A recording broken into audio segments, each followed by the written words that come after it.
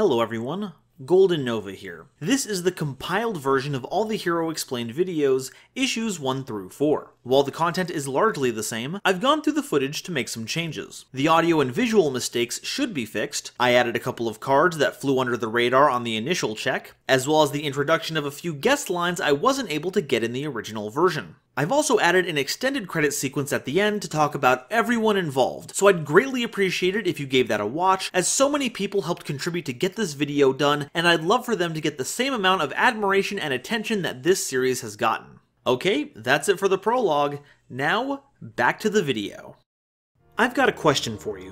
What makes a hero? Is it the strength of their shoulders to carry the world's burdens? Is it the stoutness of their heart to connect with and heal the downtrodden? Is it the lightning-quick instinct to throw themselves into danger at a moment's notice? Or is it that every letter of the word hero is capitalized in their name? Well, in the context of this video, the answer may surprise you. Hello everyone, GoldenNova here, and it's time to tackle the daunting, the impossible, a task never before attempted by man nor machine alike, a barrier far beyond which any explained video has yet reached for. It's time for Heroes Explained. The signature deck of Jaden Yuki, the iconic TheSliferSlacker and 5-time winner of the Best Smile in Domino City Award, Heroes made their debut in the 2005 set, The Lost Millennium. And while it saw absolutely zero competitive relevance upon release, the theme struck a chord in the fan base that's been going strong till this very day. It's seen a number of updates, both within the canon of GX and beyond, and has worn the mask of a number of different playstyles, from the control-oriented hero beat to the explosive combo version you see today. And in this video, we're going to catalog the nearly 16 years of hero releases, from the good, the bad, and the weird, and maybe, just maybe, we'll learn a little trivia along the way. In fact, before we get into the meat of all this, let's share a little something right now. If you're new to the hero scene, you might not know that old hero names were formatted like this. Hero wasn't really given any special spelling rules, it just looked like any other name on the card. So why did they feel the need to go back and change all the old ones so they looked like this? Well, you'd be surprised at the number of cards that happen to have hero in their name without even realizing it. For instance, Dinah, Hero for Hire, would end up working with anything that supports hero monsters. We've got a few obvious cards like this, but there are a few that are a bit more tricky, like Sapphiris Lady. See it yet? Here, let me help. See? Hidden hero card, can't have that. What about this innocent piece of Reptiland support? Nope, without these changes, attack pheromones would be part of the theme. So they beefed up all the letters and made it so the full capitalization is what really makes it a hero card.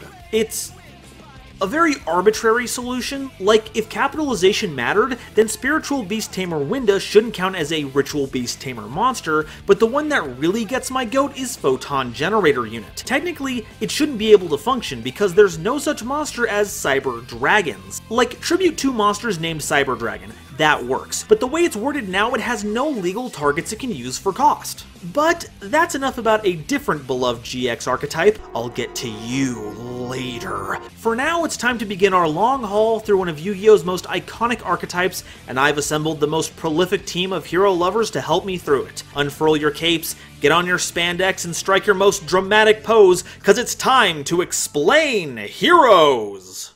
But before we continue, I wanted to take some time to thank all of you who are watching, because I wouldn't be here if it wasn't for you. Sit back, enjoy, and if you end up liking what you see, please consider subscribing and supporting me and the other wonderful people who helped make this video possible by using the links below. Thank you all so much for your time, and now, back to the world of comics.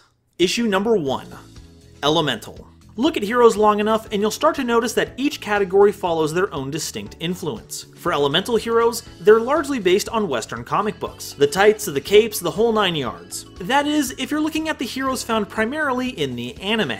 The manga versions still have these, but they lean much more into the elements of nature. Oh goodness, not even a full paragraph in and we're already talking about the subcategories of Elemental heroes, which is already a subcategory of heroes as a whole.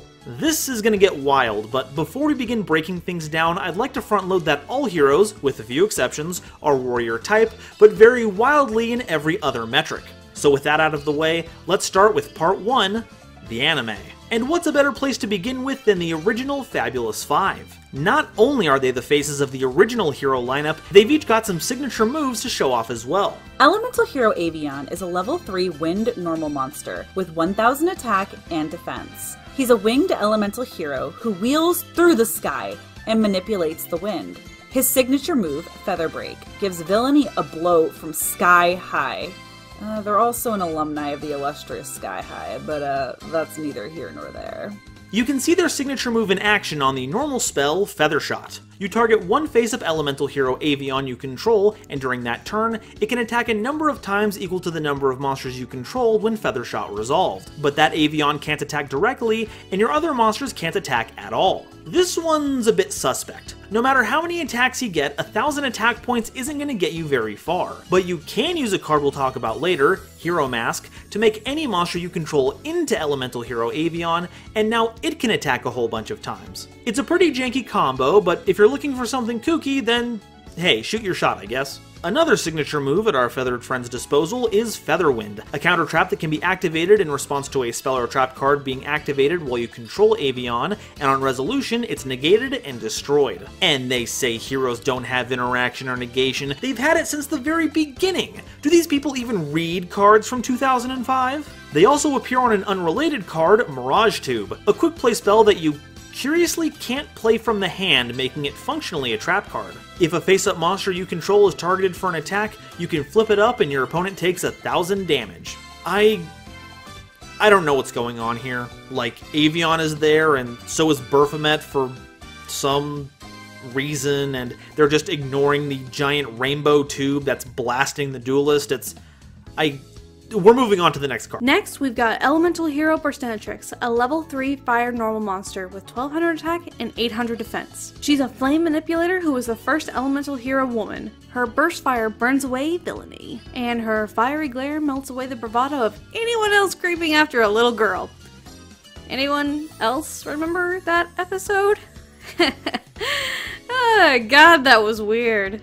And Burst Fire can be seen in the normal spell, Burst Return. You can only activate it if you control Burstinatrix, and once it resolves, you bounce every other face-up elemental hero on the field to its owner's hand. This is another weird one. Technically, you can pull the same Mask Hero shenanigans as with Feather Shot, but since it only works against elemental heroes, you'd have to be setting up a really weird counter. Though, if you're in the mirror match, it's a stupid effective way to clear fusions and reset your own on-summon effects like Stratos, but then you'd have to be playing elemental hero Burstinatrix, which, you know, hot take here, but it's not very good. Next is Elemental Hero Clayman, a level 4 Earth normal monster with 800 attack and 2000 defense. He's an elemental hero with a clay body built to last. He'll preserve his elemental hero colleagues at any cost. Now, comics-wise, Clayman clearly takes inspiration from Juggernaut, but I'm putting my money on him being inspired by Beast from the X-Men on account of him calling his teammates colleagues. What a nerd. Clayman's signature move is Clay Charge, a normal trap that you can activate if your opponent targets a Clayman you control for an attack, even if it's face down. That's pretty funky.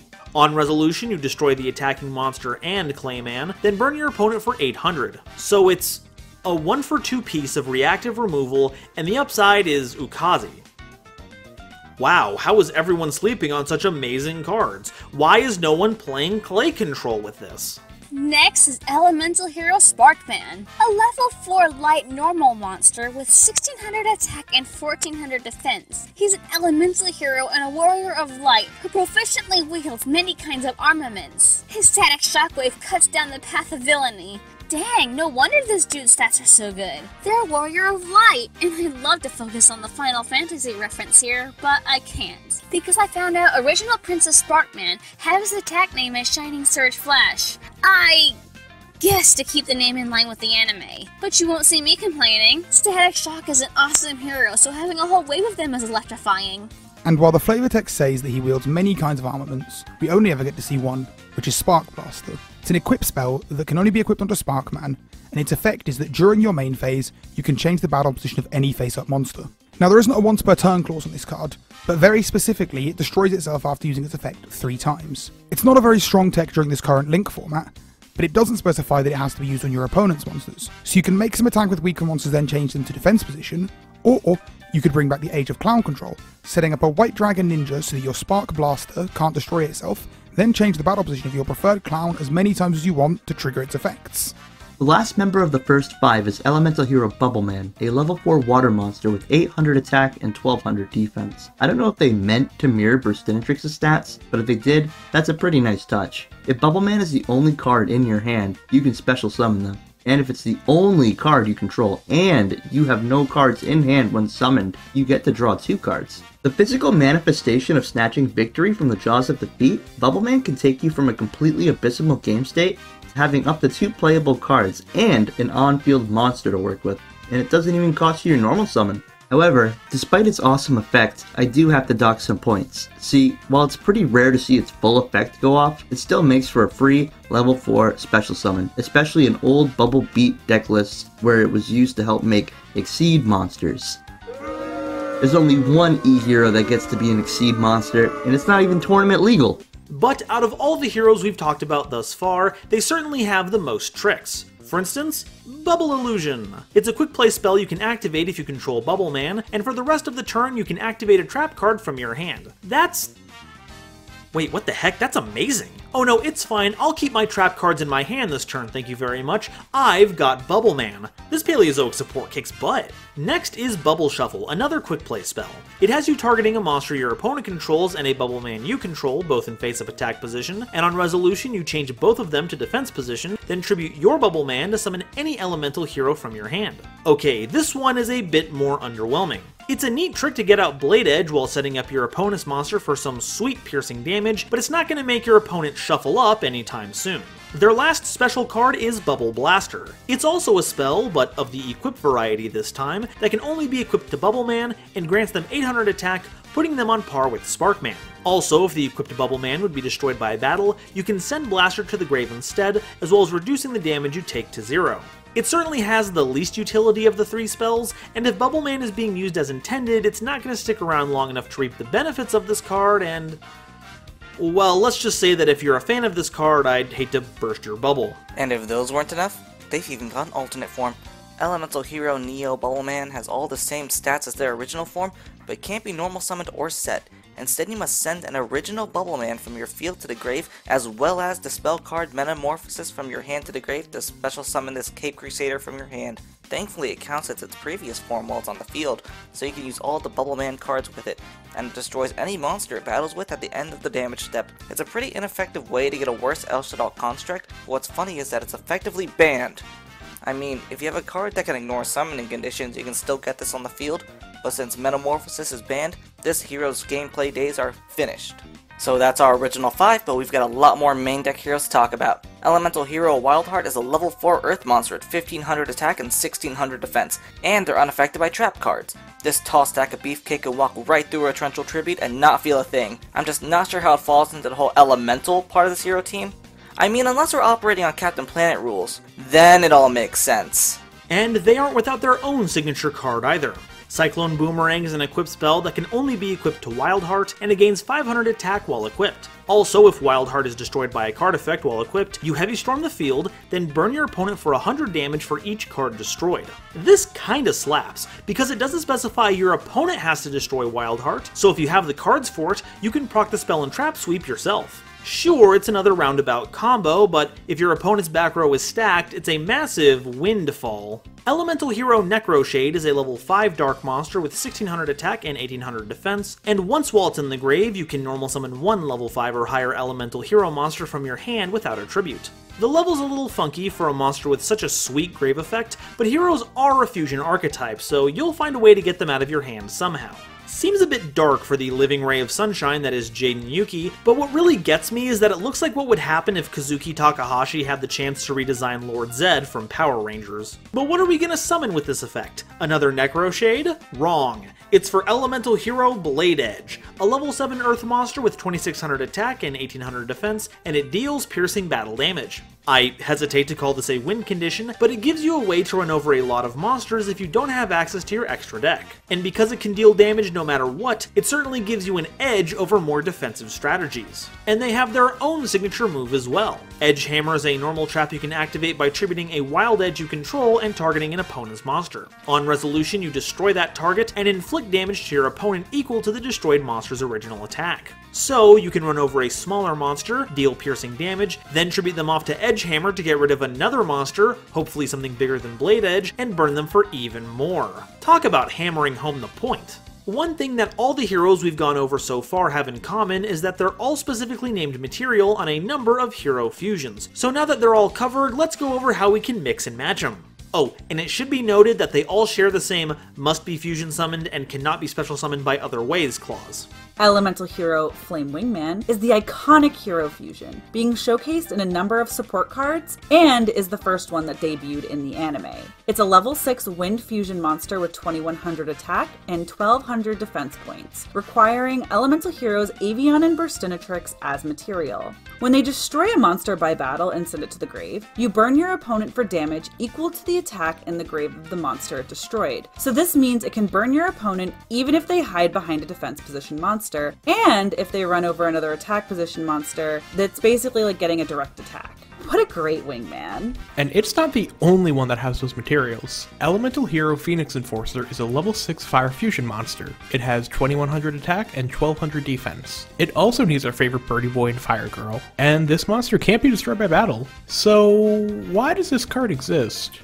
Well, in the anime, it really is just Aster Phoenix's version of Flame Wingman, so it helps differentiate between the two duelists. But this does open the door to a fan theory that every elemental hero fusion we've seen has an alternate form, with each combination changing form depending on which one is the dominant element. Flame Wingman is wind, so Avion's the dominant one there, but Phoenix Enforcer is fire, so Burstinatrix is topping. And Aster could be holding a whole rogues gallery of all these alternate heroes. It's a shame we never really got to see that since he transitioned to Destiny heroes basically right away. It would have been really cool to see that explored in his Arc V incarnation. Sadly, the writers didn't really do anything to reinforce that theory. Get it? Enforce, like the name. Yeah, you know, it's funny because I have to explain the joke. It's a good one, I promise. You see, because of the namesake, it's really similar. Elemental Hero Mariner is a level 5 water fusion monster with 1400 attack and 1000 defense, requiring elemental heroes Avion and Bubbleman. And while you have any face down cards in your spell and trap zone, Mariner can attack directly. Not a huge threat by itself, but synergizes very well with attack boosting and multi-attacking effects. Heck, if you can manage to keep monsters on your opponent's field, this makes for a pretty strong Mystic Mine win condition. I mean, it worked for Sky Strikers. Just be careful where you play something like that. I know quite a few people who would be more than comfortable tying one of those anchors around you and watching you play stall with the fishies. Elemental Hero Wild Wingman is a level 8 Earth Fusion monster with 1900 attack and 2300 defense, requiring elemental heroes Avion and Wildheart. Their effect is pretty simple. You can discard a card to target a spell or trap on the field and destroy it, and it lacks a hard once per turn clause anywhere on it, so as long as you've got cards in your hand, you've got Mystical Space Typhoons. I just wish it was more bison themed, because then it would be a Buffalo Wild Wingman. Elemental Hero Darkbright is a level 6 Dark Fusion monster with 2000 attack and 1000 defense, requiring elemental heroes Sparkman and Necroshade. It deals piercing battle damage like Blade Edge, but gets switched to defense position at the end of the damage step if it attacks. However, just because it's easier to run over in that state doesn't mean it's without consequence, because if Darkbright is destroyed at all, you can target any monster your opponent controls and destroy it. So it's a decent attacker, is a way to get Necroshade into the grave, and trades favorably with just about anything. So despite the attack drawback, I prefer to look on the Darkbright side of things. Elemental Hero Thunder Giant is a level 6 light fusion monster with 2400 attack and 1500 defense, requiring elemental heroes Sparkman and Clayman. Once per turn, you can discard a card to target a face-up monster on the field with an original attack less than Thunder Giant's current attack and destroy it. While it's not going to be taking down any monarchs anytime soon, being able to convert a card in hand to monster removal is a pretty sweet deal, especially if you're trying to fast-track a card into your grave like Necroshade. Get the AC/DC ready because when this giant hits the field, your opponent's gonna be thunderstruck. Elemental Hero Plasma Vice is a level 8 light fusion monster with 2600 attack and 2300 defense, requiring elemental heroes Sparkman and Blade Edge. It maintains the latter's ability to deal piercing battle damage, and much like Thunder Giant, you can discard a card to destroy a monster, but this time it works on any attack position monster, regardless of their attack points. Overall, just a solid improvement over Thunder Giant, but it does mean you'll have to run the level 7 hero that requires a very specific setup to summon without much hassle. It may be an indulgent deck building choice, but hey, we all have our vices. Elemental Hero Mudball Man is a level 6 Earth Fusion monster with 1900 attack and 3000 defense, requiring Elemental Heroes Bubble Man and Clay Man, and that's really all there is to say about it. It doesn't have any useful effects, but because of the can only be fusion summoned clause, it doesn't even count as a non-effect monster for, like, silly 10e purposes. Despite the artwork, this card is anything but well-rounded.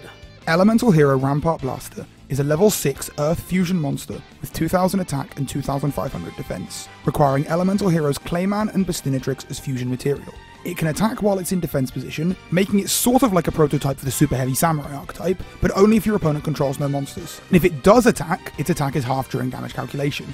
I assume this means it applies its attack for all this, because it doesn't specify. There's no problem solving card text for a card such as this. And while the attack reduction does suck, it makes it feel like a prototype for Dante, maintaining a strong 2500 defense while applying some offensive pressure. It's all part of a winning strategy. Elemental Hero Necroid Shaman is a level 6 Dark Fusion monster with 1900 attack, 1800 defense. This one requires Elemental Heroes Wild Heart and Necro Shade for that fusion. When special summoned, you can target a monster your opponent controls, destroy it, then special summon a monster from your opponent's grave to their side of the field. So it essentially lets you swap out a monster your opponent controls with a weaker one from their grave. And hopefully without any on-summon or send-to-grave effects. You want to watch out for those. So they're kind of like a really passionate domestic gardener in that regard, because they really love tending to the graveyard. Elemental Hero Wild Edge is a level 8 Earth Fusion monster with 2600 attack and 2300 defense, requiring Elemental Heroes Wild Heart and Blade Edge, and they can attack each monster your opponent controls once each. It's a shame it didn't also maintain the piercing damage, but I can see where a Purgatrio coming out in the early GX era might have been a bit too much power creep for the time. But no matter what else you can say about them, you can't fault their fashion sense, cause Wild Edge is looking sharp.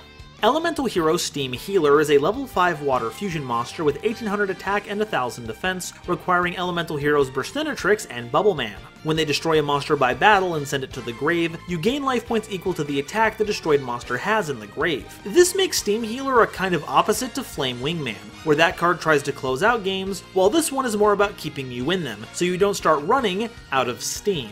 Now let's talk about some more complex fusions. These are the ones that either use more than 2 materials or use another fusion monster as fusion material. Elemental Hero Tempest is a level 8 Wind Fusion monster with 2800 attack and defense, requiring Elemental Heroes Avion, Sparkman, and Bubbleman. You can send another card you control to the graveyard to target a monster you control, and while Tempest is face up on the field, that monster cannot be destroyed by battle. Curiously, it doesn't exclude itself, nor is it once per turn, so as long as you can keep sending cards, you can continue to grant semi-permanent battle destruction immunity. And that makes sense as an effect, right? Like, it's a Tempest. Have you ever tried to punch the wind? It's a lot harder than it seems. Elemental Hero Shining Flare Wingman is a level 8 Light Fusion monster with 2500 attack and 2100 defense, requiring Elemental Heroes Flame Wingman and Sparkman. And a lot of their effects are going to look very similar. It retains Flame Wingman's effect to burn your opponent for the attack of a monster it destroys in battle and sends to the grave, but along with an improved base stat line, it also gains 300 attack for each Elemental Hero card in your grave. This means, assuming the materials for Flame Wingman are still in the grave, Flare Wingman will hit the field with 3700 attack points, a boost that will really help your burn effect shine. Elemental Hero Shining Phoenix Enforcer continues the trend of similar but not quite the same monster as their predecessor. They're a level 8 Fire Fusion monster with 2500 attack and 2100 defense, requiring Elemental Heroes Phoenix Enforcer and Sparkman. They share Flare Wingman's boost to attack for each Elemental Hero in your grave, and retains Phoenix Enforcer's immunity to battle destruction, which seems a little unnecessary since they're going to be just as beefy as Flare Wingman, and even more so as the duel goes on. It looks like this card doesn't really live up to its namesake, because after burning out this hard, we never saw this particular Phoenix rise from the ashes again. Elemental Hero Electrum is a level 10 Light Fusion monster with 2900 attack and 2600 defense, requiring Elemental Heroes Avion, Burstinatrix, Clayman, and Bubbleman. They're also treated as Wind, Water, Fire, and Earth attribute while on the field, and when fusion summoned, you shuffle all banished cards back to their owner's deck, meaning you can immediately recycle their material if you used Miracle Fusion for them. Electrum also gains 300 attack for each monster your opponent controls that shares an attribute with them, so as long as it isn't a dark monster, Electrum is getting a pretty nifty attack boost. While it's had some pretty impressive showings in the anime, it's probably most well known for having its own OTK, using Fusion Gate and Chain Material to banish its fusion material right out of the deck, which you'll conveniently never run out of because of Electrum's own effect. Loop that a few times, utilizing some trickery involving elemental hero Gaia, and you've got a limitless supply of level 10 monsters to keep making Gustav Max, a monster you can also loop, to shell your opponent for 2,000 points of damage until you win. It's far too complicated and fragile to be worth banning, but once it's underway, it's almost impossible to overcome its Electrum might. Alright, that's it for the anime fusions, but we still have a few more main deck monsters that are here to help. For instance, we have Elemental Hero Prisma, a level 4 light monster with 1700 attack and 1000 defense. Once per turn, you can reveal a fusion monster from your extra deck, then send one of the fusion materials whose name is specifically listed on the card from your deck to the grave, all of which is cost, and once it resolves, Prisma's name becomes the sent monster's name until the end of the turn. Prisma helps you to run the absolute minimum of fusion materials you don't want to, as well as lending flexibility to the number of Elemental Hero extra deck monsters you have access to at any given time. But since it doesn't specifically have to work with Elemental Hero cards, you can splash this in all kinds of fusion decks. From my personal experience, I can remember running it in Gladiator Beasts as a way to run more copies of Bestiari to make the terrifying guy Xeris. But despite its role in helping to field these ferocious feathered fighters, Prisma is anything but a bird brain. Rottweiler is a level 3 Earth Machine monster with 800 attack and 1200 defense. When destroyed by battle and sent to the grave, you can target an Elemental Hero card and a Polymerization in your grave and add both targets to your hand.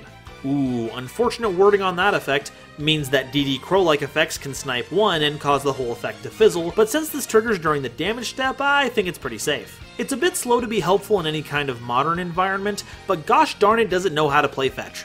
Hero Kid is a level 2 Earth Warrior monster with 300 attack and 600 defense, and when special summoned, you can special summon any number of Hero Kids from your deck, making it arguably better tribute fodder for god cards than Ra's Servant, since it doesn't put you under any kind of restriction, and you can easily summon them out of the deck with Reinforced Truth. I kid you not. But does this card have any actual ties to elemental heroes beyond the name? Well, for that we're gonna have to start dipping into our spell and trap support. Kid Guard is a normal trap that you can activate when your opponent declares an attack. You tribute a Hero Kid, negate the attack, then add an elemental hero monster from your deck to your hand. So, hey, despite the stat line, this little sidekick can be good for something. Sure, it's just a glorified battle fader, but it's something. They've also got another card, Miracle Kids, which is another normal trap. This card has you targeting a monster your opponent controls, and it loses 400 attack for each Hero Kid in your grave until the end phase. So at least you don't need to have all these little blokes on the field to make this work, but it does assume you've done the full combo, and that's a little bit too much work for what amounts to a combat trick. Maybe try coming back in a few years, kiddo, they may have a retrain for you by then. Next, let's talk about a series of cards I like to call the Hero Flash Cycle, and you'll see why in a bit. H-Heated Heart is a normal spell that has you targeting a face-up monster you control. Until the end of the turn, that monster gains 500 attack and can deal piercing battle damage. A rather innocuous card that's not very exciting on the surface, but it's been very interesting to see it be put to great use in sealed formats like the Progression Playoffs. It may not look like much, but it's got heart. If you thought that card was cool, how about E-Emergency Call? This normal spell card lets you easily search your deck for any elemental hero. With no once per turn clauses attached, it's a staple in any competitive hero deck. Now if only heroes can top an event. Our Righteous Justice is a normal spell that has you destroying spell and trap cards on the field equal to the number of elemental hero cards you control. This card can trade very favorably against back row decks, especially because it doesn't target, but it does have to destroy back row equal to the heroes you have. So if your opponent doesn't have enough, you either can't activate it, or you're going to have to lose some of your own. And because it requires you to establish a field to activate, it's kind of putting the cart before the horse. Generally, you want to remove back row before you start summoning, so your opponent can't interrupt you. But despite only counting elemental heroes for its effect, it's actually popular amongst all the different hero types. Destiny, Neospatians, Evil, Masked, Vision, Extra. It's a pretty righteous card. Oh, Oversoul is a normal spell that has you targeting a normal elemental hero monster in your grave and special summoning it. It can get you fusion material, it can get you a decent blocker, and it can even summon out the massive elemental hero Neos, which can help you attack over a lot of obstacles. This all culminates in Hero Flash. It's a normal spell that has you banishing one each of H-Heated Heart, E-Emergency Call, R Righteous Justice, and O Oversoul as cost. And on resolution, you special summon a normal elemental hero monster from your deck, and all normal elemental hero monsters can attack directly that turn. Our original team doesn't really amount to many attack points, so don't expect to OTK with them anytime soon. But if you can throw out a bunch of Neos, you can end the game in a flash. Fake Hero is a normal spell that special summons any elemental hero monster from your hand, but it can't attack, and is returned to the hand during the end phase. A nifty way to trigger Shadow Mist and Stratos' effects, or as a way to get heroes onto the field for more modern types of summoning like Lynx or Xyz, but not for much else since you can fusion summon using materials in your hand. Well, in most cases. Really though, I don't know why the card has to be so mean. Chaz here is trying his best, you don't have to call him fake over it. Fifth Hope is a normal spell that has you targeting 5 elemental hero monsters in your grave, and on resolution you shuffle them into your deck, then draw 2 cards. Unless you had no other cards on the field or in your hand when you activated it, in which case you draw 3. It's essentially an archetype-specific Pot of Avarice with a little bit of extra Bubble Man flavor mixed in, drawing you an extra card if you have nothing else. But now that Pot of Avarice is unbanned, what's the point of running Fifth Hope over it? Especially since Avarice can shuffle away non-elemental hero monsters. The answer to that is Disruption. If you can't return all 5 monsters with Avarice, you get nothing. But once Fifth Hope is activated, unless it's negated of course, it's going to resolve no matter what, so even if your opponent drops a DD Crow, there's still hope.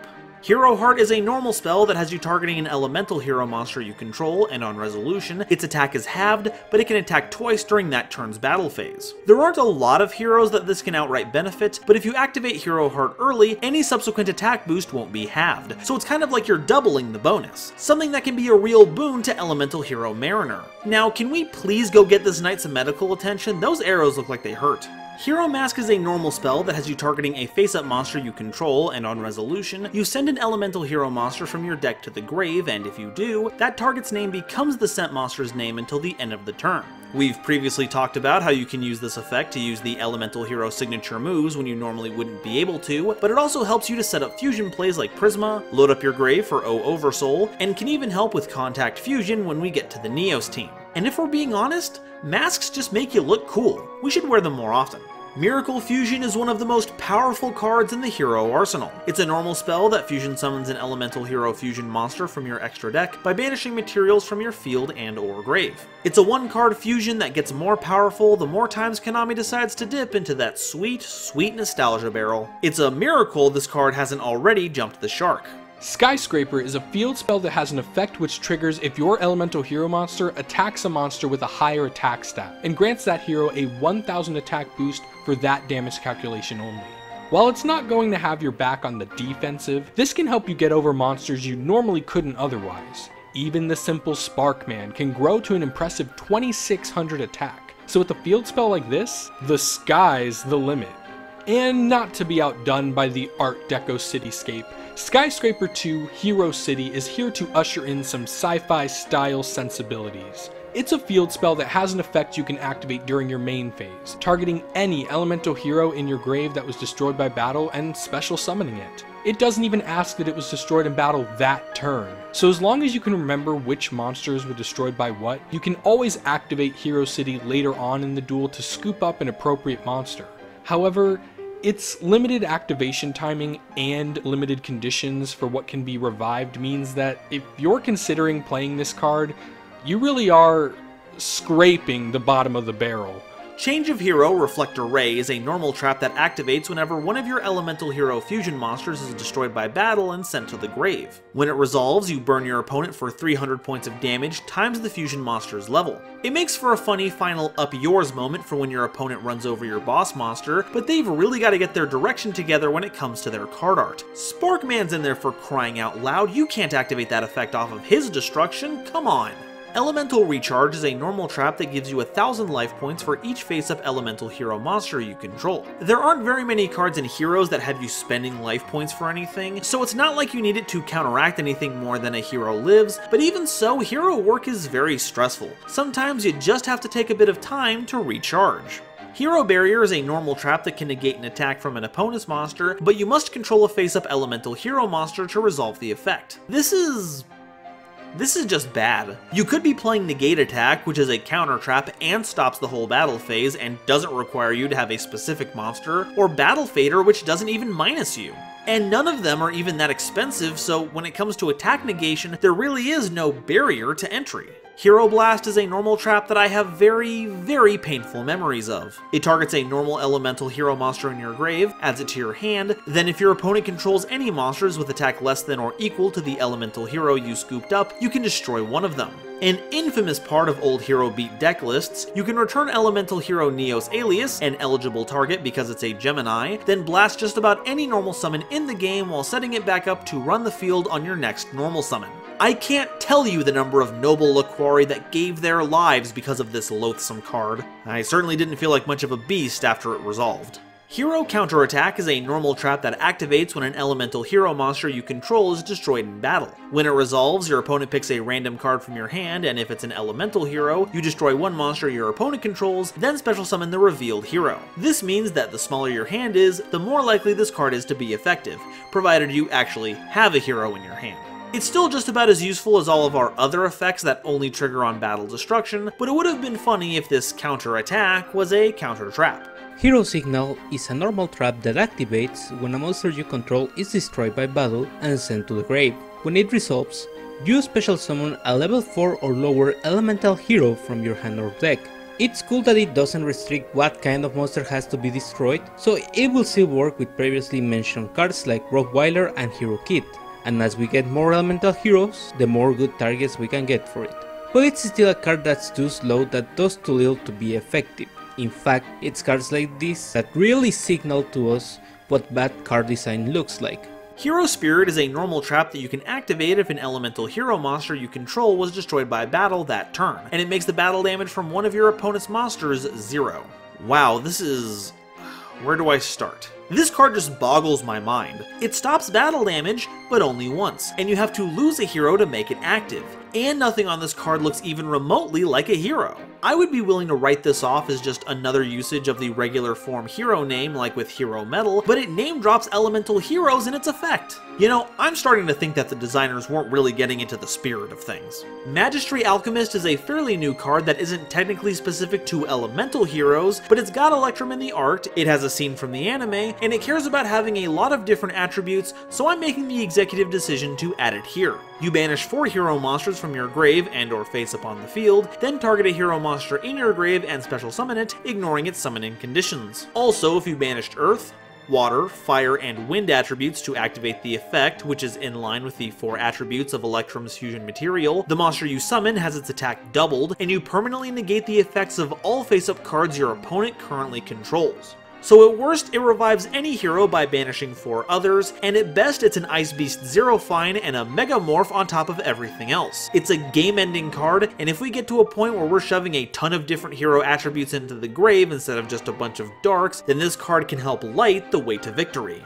Mirror Gate is a normal trap that activates when an opponent's monster declares an attack, targeting a face-up elemental hero monster you control. Once it resolves, you switch control of the 2 monsters involved in the battle, then resolve that battle. Control of both monsters changes back during the end phase. This one's a legitimately funny card, essentially swapping who takes the damage but does little else. However, you do get to keep your opponent's monster until the end phase, so if you have anything that can get rid of it while you control it, perhaps by attributing it to activate an effect, then your opponent's not going to get it back. It's that kind of play sequence that will reflect well on you as a duelist.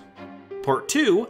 The manga. This section will talk about cards that are exclusive to the manga, or cards that are closely related to them. For those of you that don't know, GX's story is actually quite different from the animes, introducing such cards and concepts as Tragodia and the Legendary Planets. And speaking of different timelines, some of these cards also make an appearance in the Zexal manga, used by a minor antagonist known as Fusion Mask, so that was a pretty neat piece of trivia to run into. Elemental Hero Flash is a level 4 light monster with 1100 attack and 1600 defense. When destroyed by battle and sent to the grave, you can banish Flash and 3 other Elemental Hero monster cards from your grave to target a normal spell in your grave and add it to your hand. Now that does seem pretty costly and situational, but a normal spell usually means a fusion spell, and with all the cards we'll be banishing, it works insanely well with Parallel World Fusion, which we'll get into in a bit.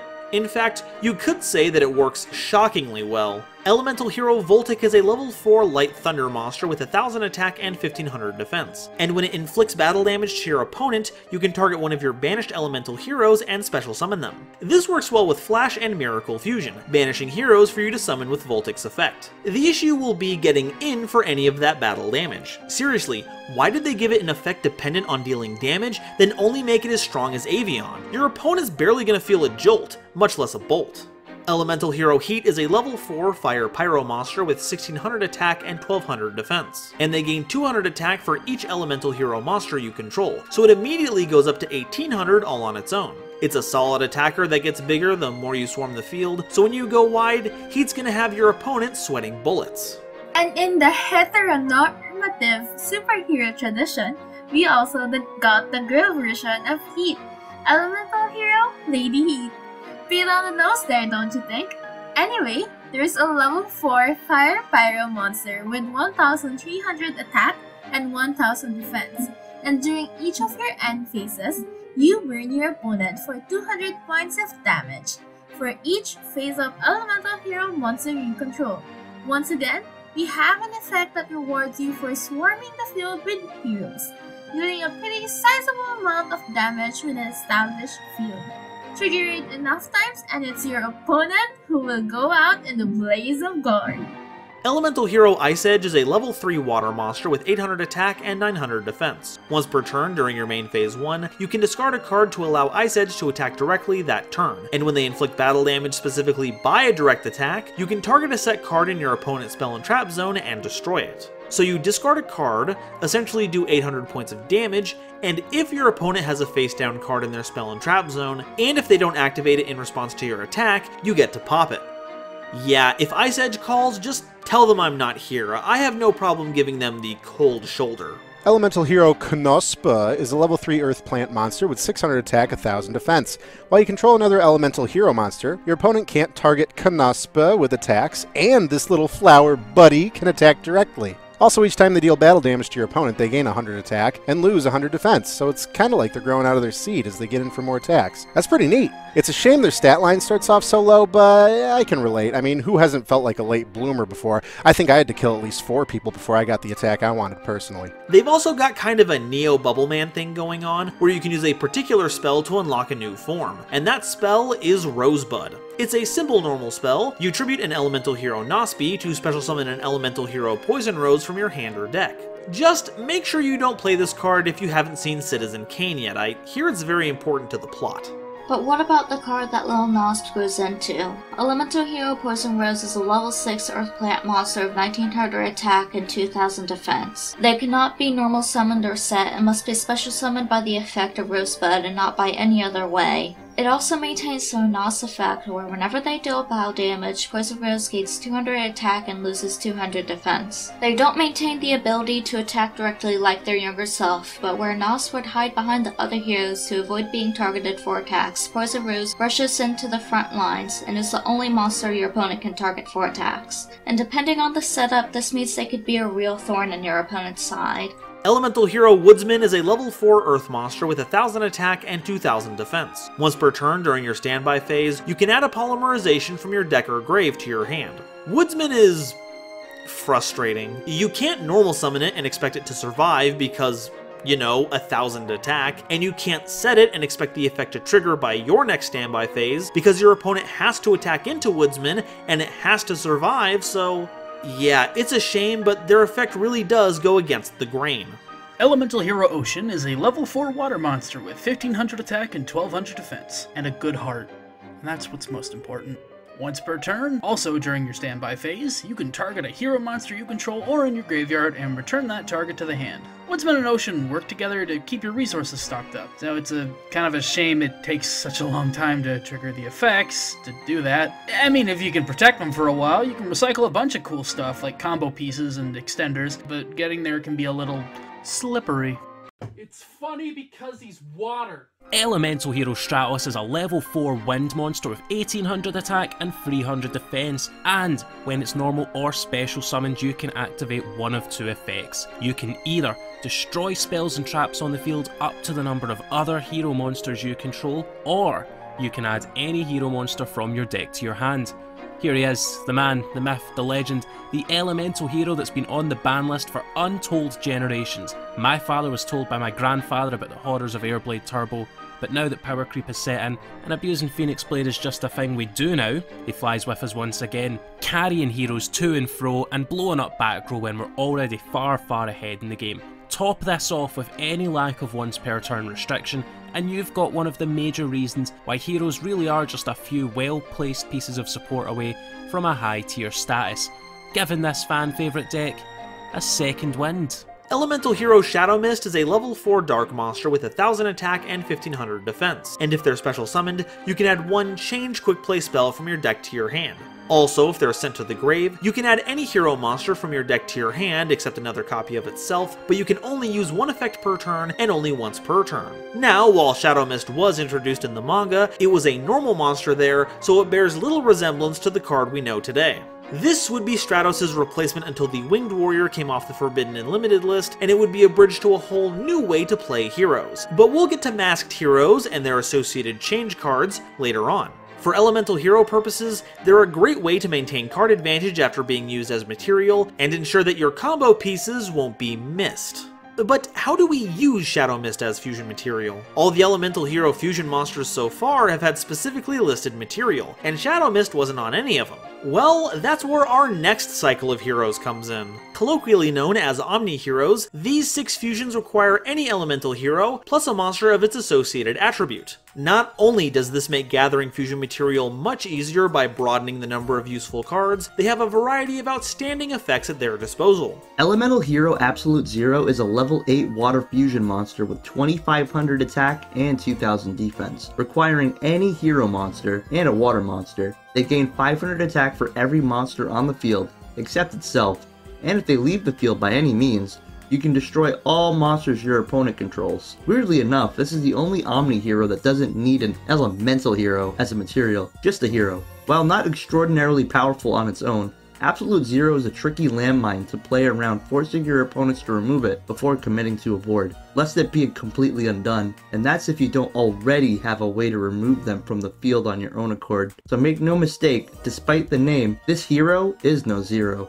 Elemental Hero Ecorion was a level 8 dark fusion monster with 2500 attack and 2000 defense, requiring any elemental hero monster and a dark monster, and it gains 100 attack for each elemental hero monster in your grave. As a card, Ecorion is nothing special. You'll have trouble getting over 3000 with those kind of gains, but it's more about the options that the Omni Heroes present to you. Super Polymerization.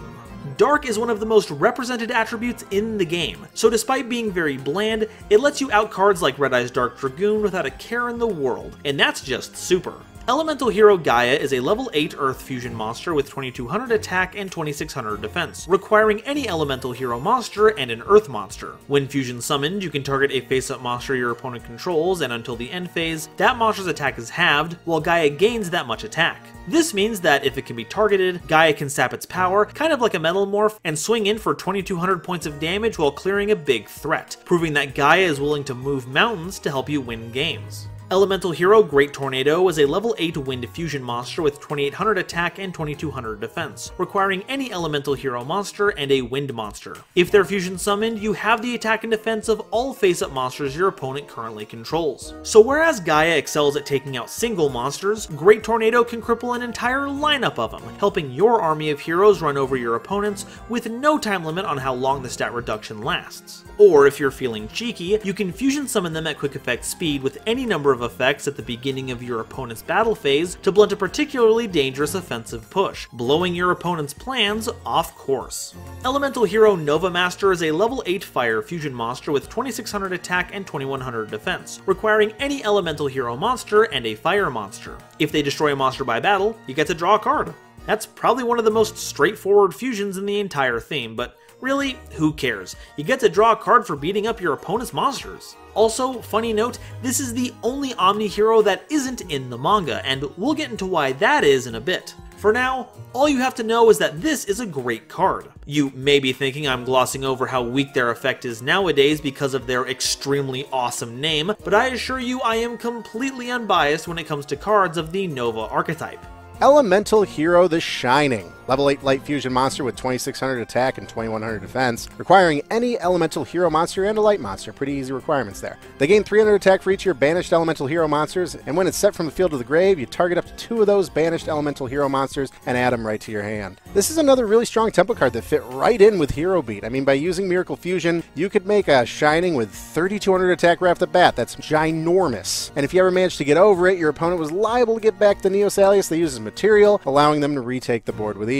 It's a really annoying card to deal with, but I guess that's what you get when you let Kubrick design a card. The next few fusions don't really fall into a specific category, so these are just the rest of the manga fusions. Elemental Hero Inferno is a level 8 Fire Pyro Fusion monster with 2300 attack and 1600 defense, requiring Elemental Hero's Heat and Lady Heat as material, and if they do battle with a water monster, they gain 1000 attack during damage calculation only. Now, this card right here is the Fire Omni Hero in the manga, but since they printed its material as Heat and Lady Heat, they had to make a whole new Omni Hero to complete the cycle in paper, and thank goodness they did. Having your only effect be an attack boost against a specific attribute is a quick way to get you flamed in the comments. Elemental Hero Terra Firma is a level 8 Earth Fusion monster with 2500 attack and 2000 defense, requiring Elemental Heroes Ocean and Woodsman, and is one of the legendary planet cards we talked about earlier. They contribute any face-up Elemental Hero monster,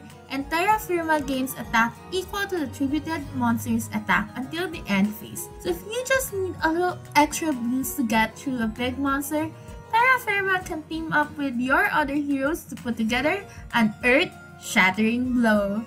Elemental Hero Core is a level 9 Earth Fusion monster with 2700 attack and 2200 defense, requiring any 3 Elemental Hero monsters as material. Once per turn, when targeted for an attack, you can double Core's attack until the end of the damage step. Also, at the end of a battle phase in which it battled, you can target a monster on the field and destroy it. Also, when they're destroyed by battle or card effect, you can target a level 8 or lower Elemental Hero Fusion monster in your grave and special summon it, ignoring summoning conditions. This is a pretty spiffy monster to sink material into if you have the resources. Monsters that can attack and blow stuff up while doing so make for great ways to continuously apply pressure to your opponent. They also can't just run into it, as 5400 attack is a tough amount to get over, and if they do remove it, you can get back any number of your powerful hero fusions. In fact, I would argue that if its fusion material cost wasn't so steep, it'd be the core of your strategy.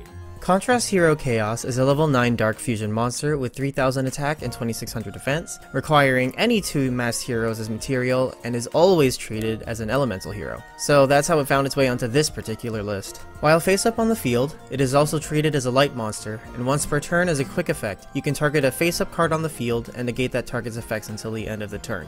This card is as cool as it is elusive. An effect like this is basically just blanket negation for anything that hits the board, including normal spells and traps, and even has the ability to bypass chain blocks if the intended target is on the field. Combine that with an impressive 3000 attack, and you have the makings of a powerful boss that can anchor a board and help it weather any storm your opponent throws at you. Except for its ridiculous fusion materials. At the time of writing, none of the Masked Hero main deck monsters from the manga have been released. So the only way to get the fusion material is to pull it out of the extra deck. And if you're gonna go through all the trouble of summoning Masked Heroes in the first place, you don't want to just give them up. But mark my words, once we get main deck Masked Heroes, this monster's gonna cause a whole other buyout of Hero Strike structure decks all by itself, causing a whole lot of chaos.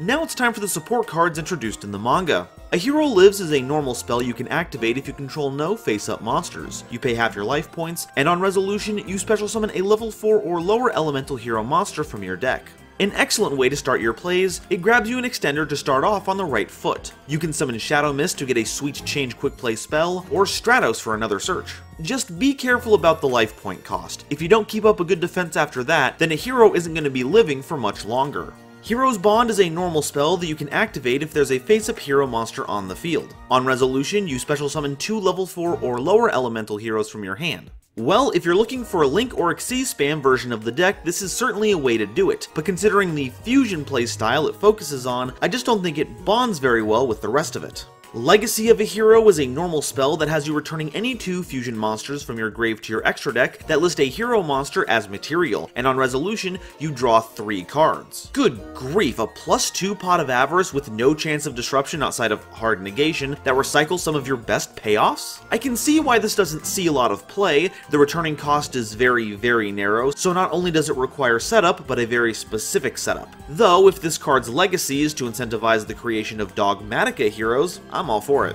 Parallel World Fusion is a normal spell that's kind of the opposite of Miracle Fusion. You fusion summon an elemental hero fusion monster from your extra deck by shuffling banished materials into your deck, but you are locked out of special summoning any other monsters that turn, before or after. The last part really sours the effect, because it's just a great way to get back resources and field a powerful monster, but we need to be summoning a lot of monsters in a single turn, and we have plenty of other ways to recycle our banished cards nowadays. Although, with recent advancements in fusion research, you could use it with Verte Anaconda to utilize it later in the turn. And combined with its first effect to change monsters to Dark Attribute, this could be your gateway to the gritty reboot dimension.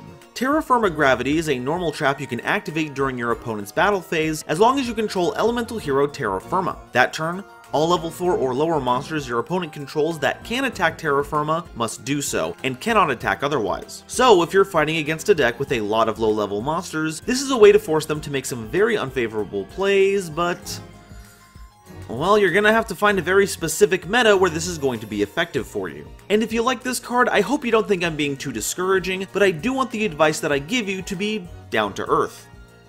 Part 3, Legacy.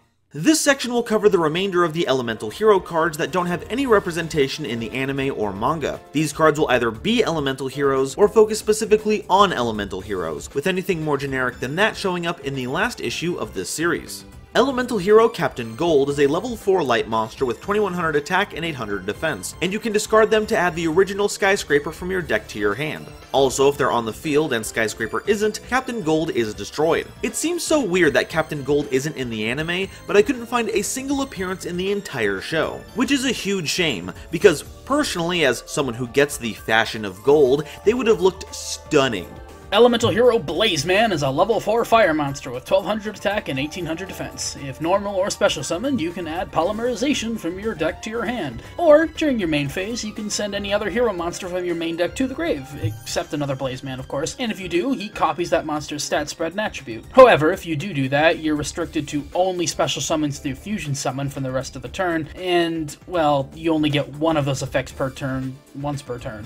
While initially a pretty fun card to play around with, unfortunately Blazeman kind of got paved over really quickly by Vion soon after his introduction, since it basically did all these things but faster, better, stronger. Still though, you gotta give him some credit for being the first to do it, and hell, he works just fine if you want a more fun, casual, pure E-Hero Jaden Yuki-esque build.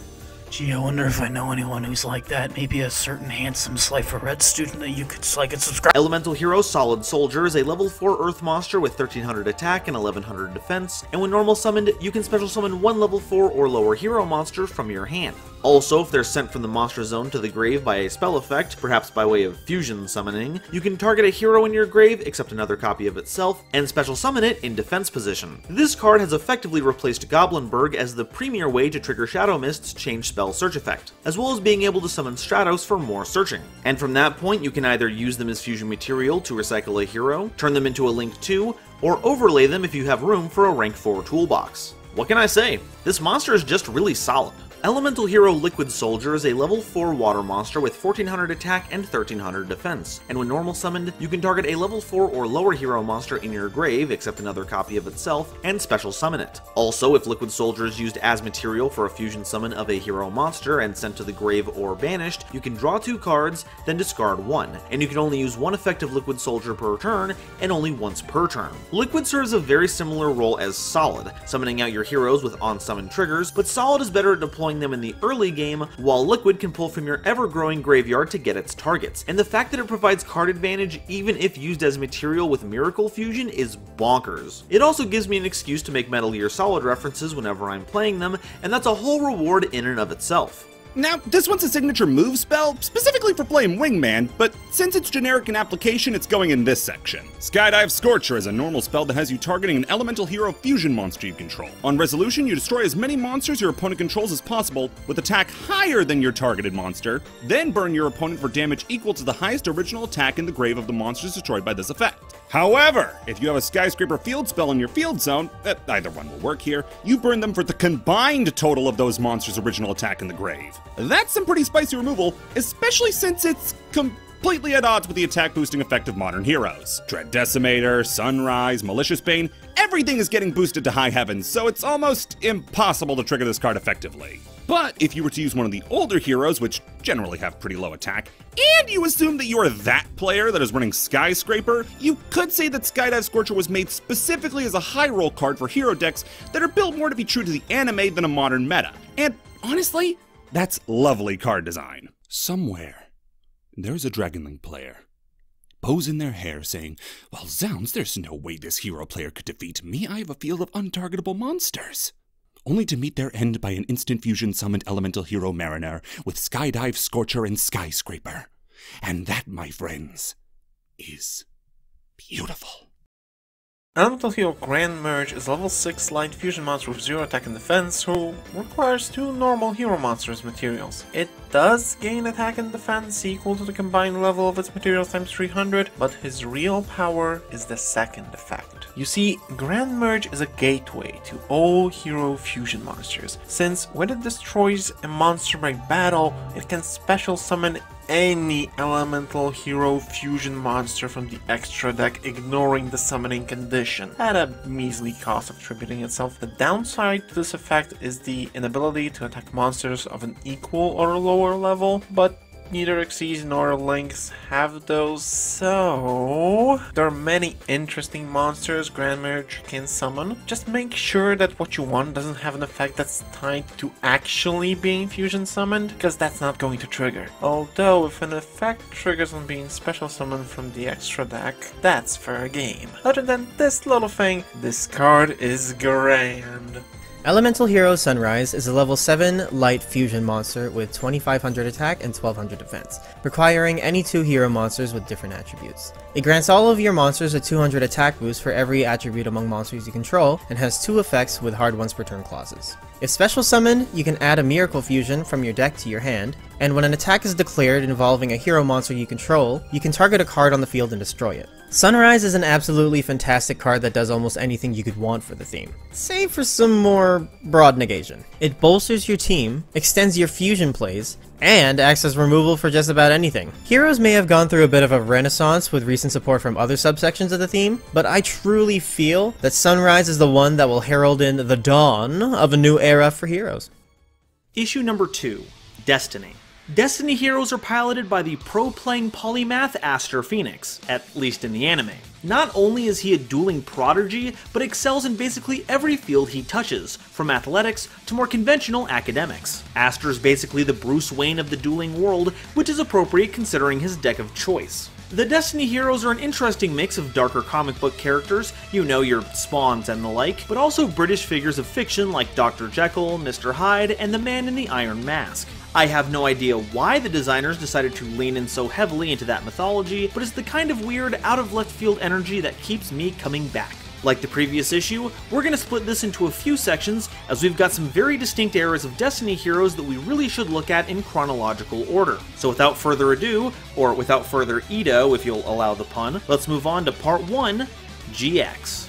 Point of order, all Destiny heroes are Dark Attribute Warrior type monsters, a stark contrast to the Elemental heroes, who dipped into the attribute very rarely. We're also going to be covering cards that may have had a print release long after their anime debut, but we're going to mention them here because they still originated there. Destiny hero Doomlord is a level 3 monster with 600 attack and 800 defense, and once per turn you can target a monster your opponent controls and banish it. However, it's returned to the field in the same battle position during your second standby phase after activation, and you can't declare an attack with any monster the turn you activate this effect. Also, Doomlord has to be in face-up attack position to activate and resolve the effect. Ugh, this condition is so annoying. Not only does it have to stay on the field to resolve, meaning that cards like Book of Moon are effectively negation, it has to be in attack position where you know it's going to get run over by just about anything. It does have some interesting applications. It can shed any Xyz monster of its material, and if a monster has to be in the extra monster zone, this is a neat way to get them out of there, but combined with the fact that it just shuts out your battle phase, and we've got some card design that was doomed to fail.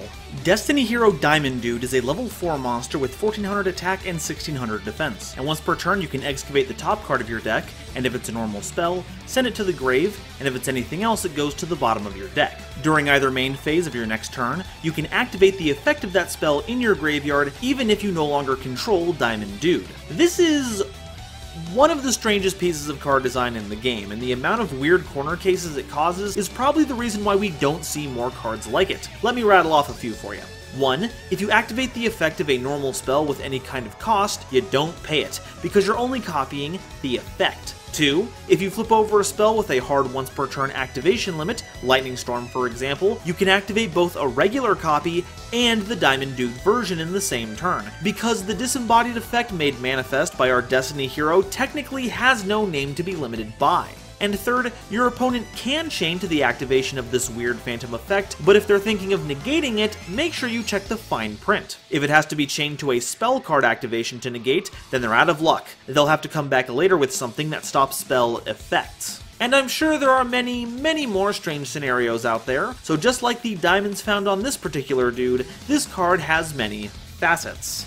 Destiny Hero Captain Tenacious is a level 3 monster with 800 attack and defense, and once per turn during your standby phase, you can target a Destiny Hero in your grave that was destroyed by battle since your last standby phase, if you controlled Tenacious when that monster was destroyed, and special summon it. It's incredible. They give these monsters such wildly powerful and useful effects, but they couldn't manage a few extra attack points? Oh well, I guess that's what power creep is for. But before we wrap up this section, I have to talk about what I found on the Yugi Wiki about this card. Apparently, Captain Tenacious is a reference to the greatest rock band of all time, Tenacious D, and the supporting evidence for that is the English dub name of Aster's legal guardian. See, Aster's dad was kidnapped while he was a kid, and the guy who murdered his dad ended up looking after Aster to avoid being suspected for the murder of Mr. Phoenix in a really convoluted way. Now, this man goes by the D because no one in the localization department could have foreseen how funny that would become, but their real name is Kyle Jables, which combines the names of the two members of Tenacious D, Kyle Gass and Jack Black, or as he's often referred to as Jables. I couldn't possibly make a joke to cap this off that surpasses that knowledge. It's incredible.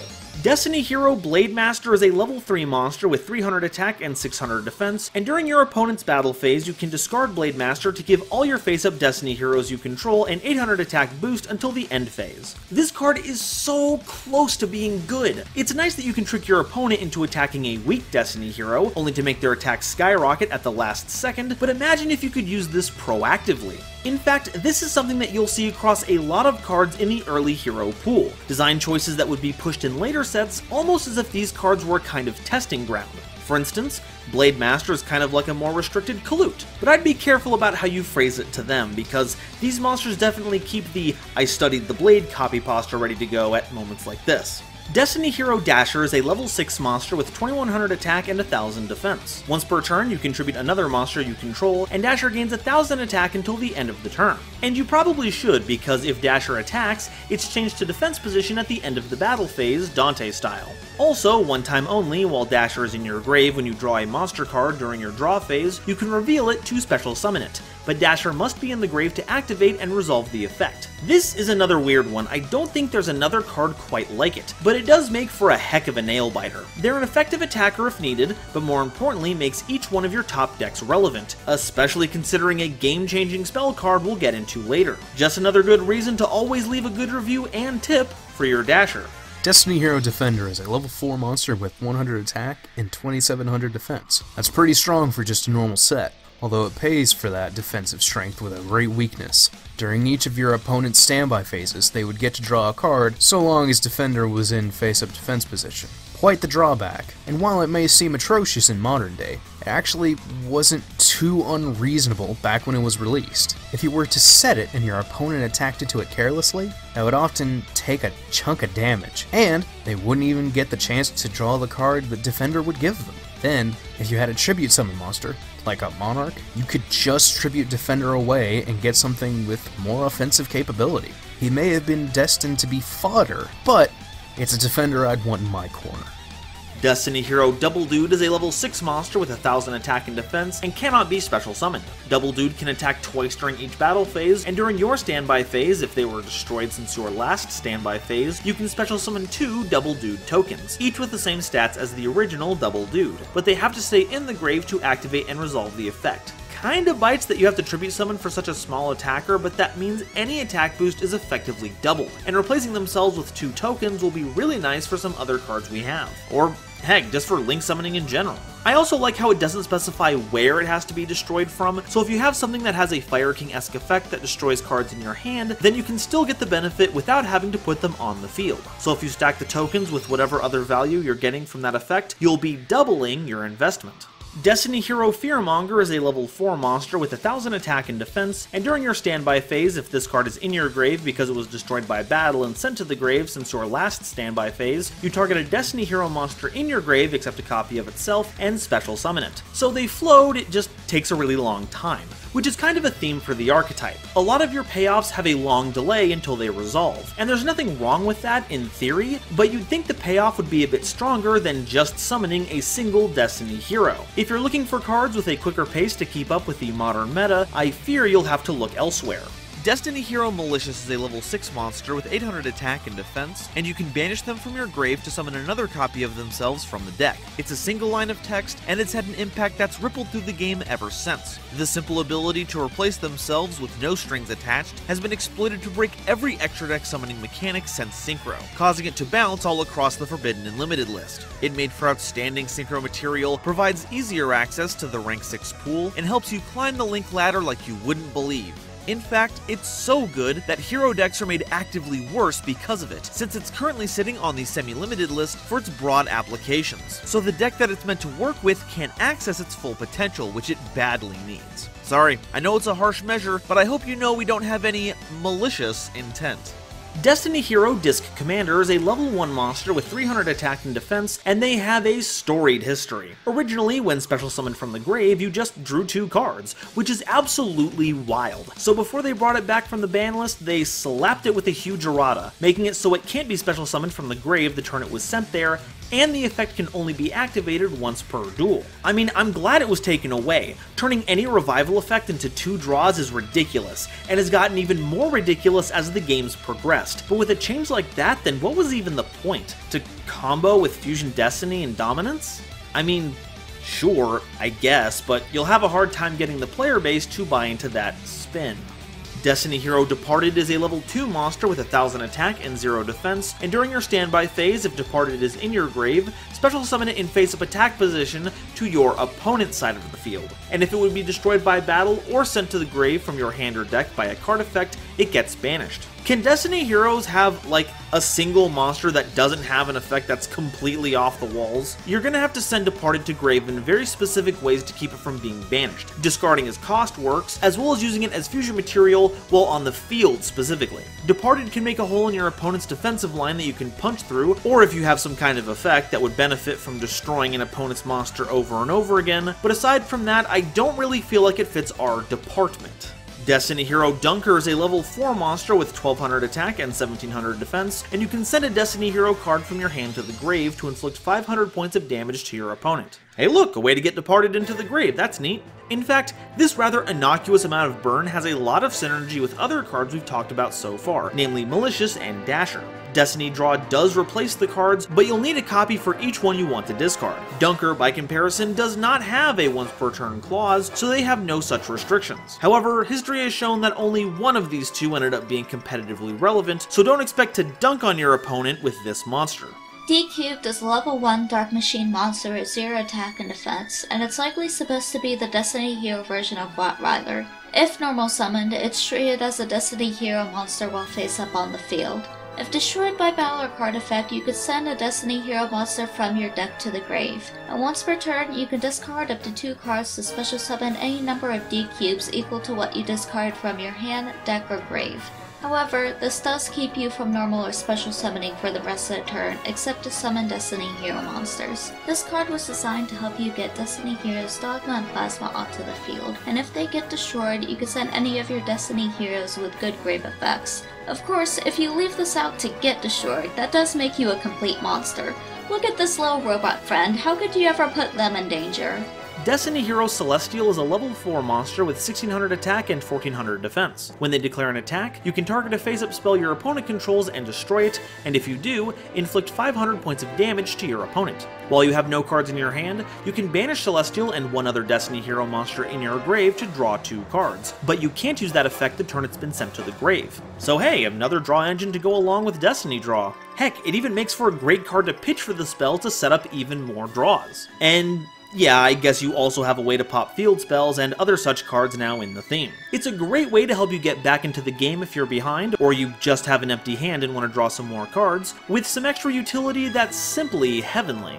And speaking of angelic imagery, Destiny Hero Dark Angel is a level 1 monster with 0 attack and defense. If you have 3 or more Destiny Heroes in your grave, you can discard them, then target a Destiny Hero in your grave and special summon it to your opponent's field in defense position. When a spell card or effect you activate resolves, negate that effect, and if you do, or if it did not have an effect, Dark Angel is destroyed. During your standby phase, you can banish Dark Angel and another Destiny Hero monster in your grave, and each player chooses a normal spell from their deck and places it on top of their deck.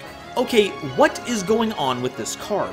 Well, in the anime, Plasma works a bit differently. You need to have a card called D-Force on top of your deck face up to turn on the effect negation, as well as making Plasma unaffected by opposing spell and trap effects. This makes Plasma almost impossible to get over, as merely activating D-Force puts it on top of your deck face up and stops your draw phase, so it's pretty much stuck there. Dark Angel's anime effect was used by Aster to put itself on top of the D's deck, don't laugh, this is a very serious duel, thus turning off Plasma's effect and making it vulnerable. So I think these effects are a reference to that. Giving your opponent Dark Angel by using its first effect is kind of like putting it on top of their deck. This means they have to deal with the spell negation downside, which I assume is referring to stopping D-Force. And the last effect is probably a reference to the setting up of D-Force itself. But since just letting your opponent set up a free normal spell on top of their deck was kinda pointless, I guess they let you do that too. And hey, that's a perfect place to put a normal spell for Diamond Dude. It's just a shame that we live in a world with Link monsters now, so your opponent will almost always have a way to sweep Dark Angel away before it can be a real nuisance. It's more of a gimmick than anything else, and certainly shouldn't be considered a tour D-Force. Destiny Hero Dread Servant is a level 3 monster with 400 attack and 700 defense, and when normal summoned, you place a clock counter on each clock tower prison on the field. When destroyed by battle and sent to the grave, you can target a spell or trap you control and destroy it. Yeah, Dread Servant is right, it does a terrible job of helping you. Well, except for doing one very specific thing, but we'll have to get into the next card to see why. Clock Tower Prison is a field spell that gets a clock counter during each of your opponent's standby phases, and while it has 4 or more clock counters on it, you don't take any battle damage. This is a pretty great way to avoid losing the game, but it's going to draw removal pretty quickly. And that's when things get scary, because if Clock Tower Prison is destroyed and sent to the grave while it has 4 or more of these clock counters on it, you special summon a Destiny Hero Dreadmaster from your hand or deck. So once this hits the field, you put your opponent under a 4-turn clock. But what's this mysterious payoff?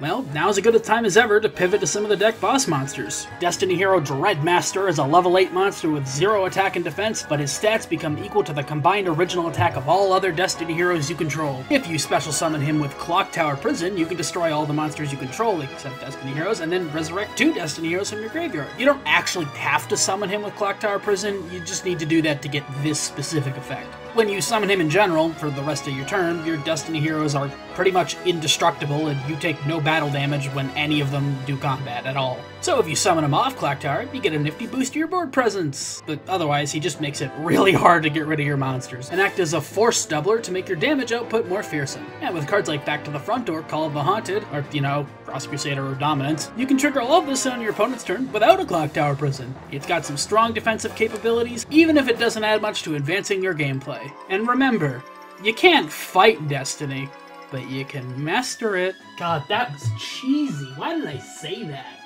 Yeah, that wasn't even in the script. Destiny Hero Dogma is a level 8 monster with 3400 attack and 2400 defense. They can't be normal summoned or set, and must be special summoned by attributing 3 monsters, including at least 1 Destiny Hero monster. Once per turn, during your opponent's next standby phase after summoning Dogma and it's still on the field, you have your opponent's life points. Yeah, just hit your opponent with the worst part of Solemn Judgment, no big deal. You'll never beat your opponent off that effect alone, but barring any life gain shenanigans, you can guarantee your opponent will be at or below 4,000 life points, and you've already got 3,400 of that pointed at them for battle on your next turn. It's the kind of power you'll have to see to believe.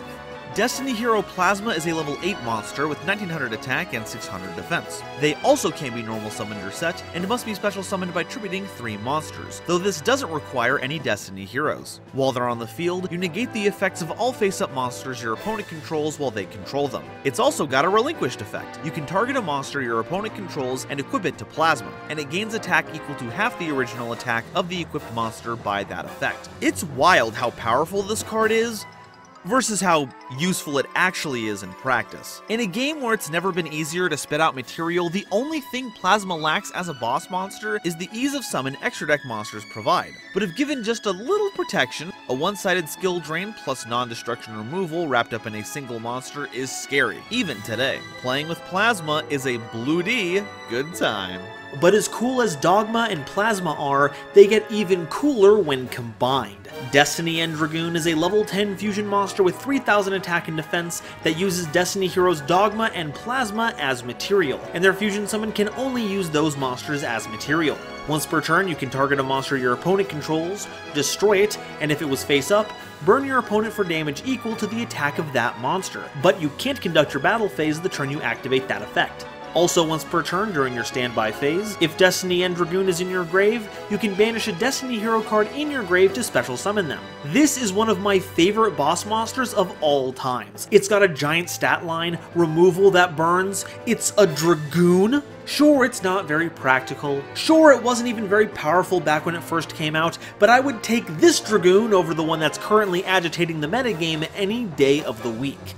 Now it's time for the support cards. Cyclone Blade is an equipped spell that can only be equipped to a Destiny hero. At the end of the damage step, if the equipped monster attacked, you can target a spell or trap on the field and destroy it. Remember Amazoness Sage? Yeah, they've got that in equipped spell form now. While the attack of our current Destiny heroes are pretty lackluster, we'll thankfully be getting more in the future with a more robust stat line. But even then, removing back row after committing to the battle phase just doesn't cut it.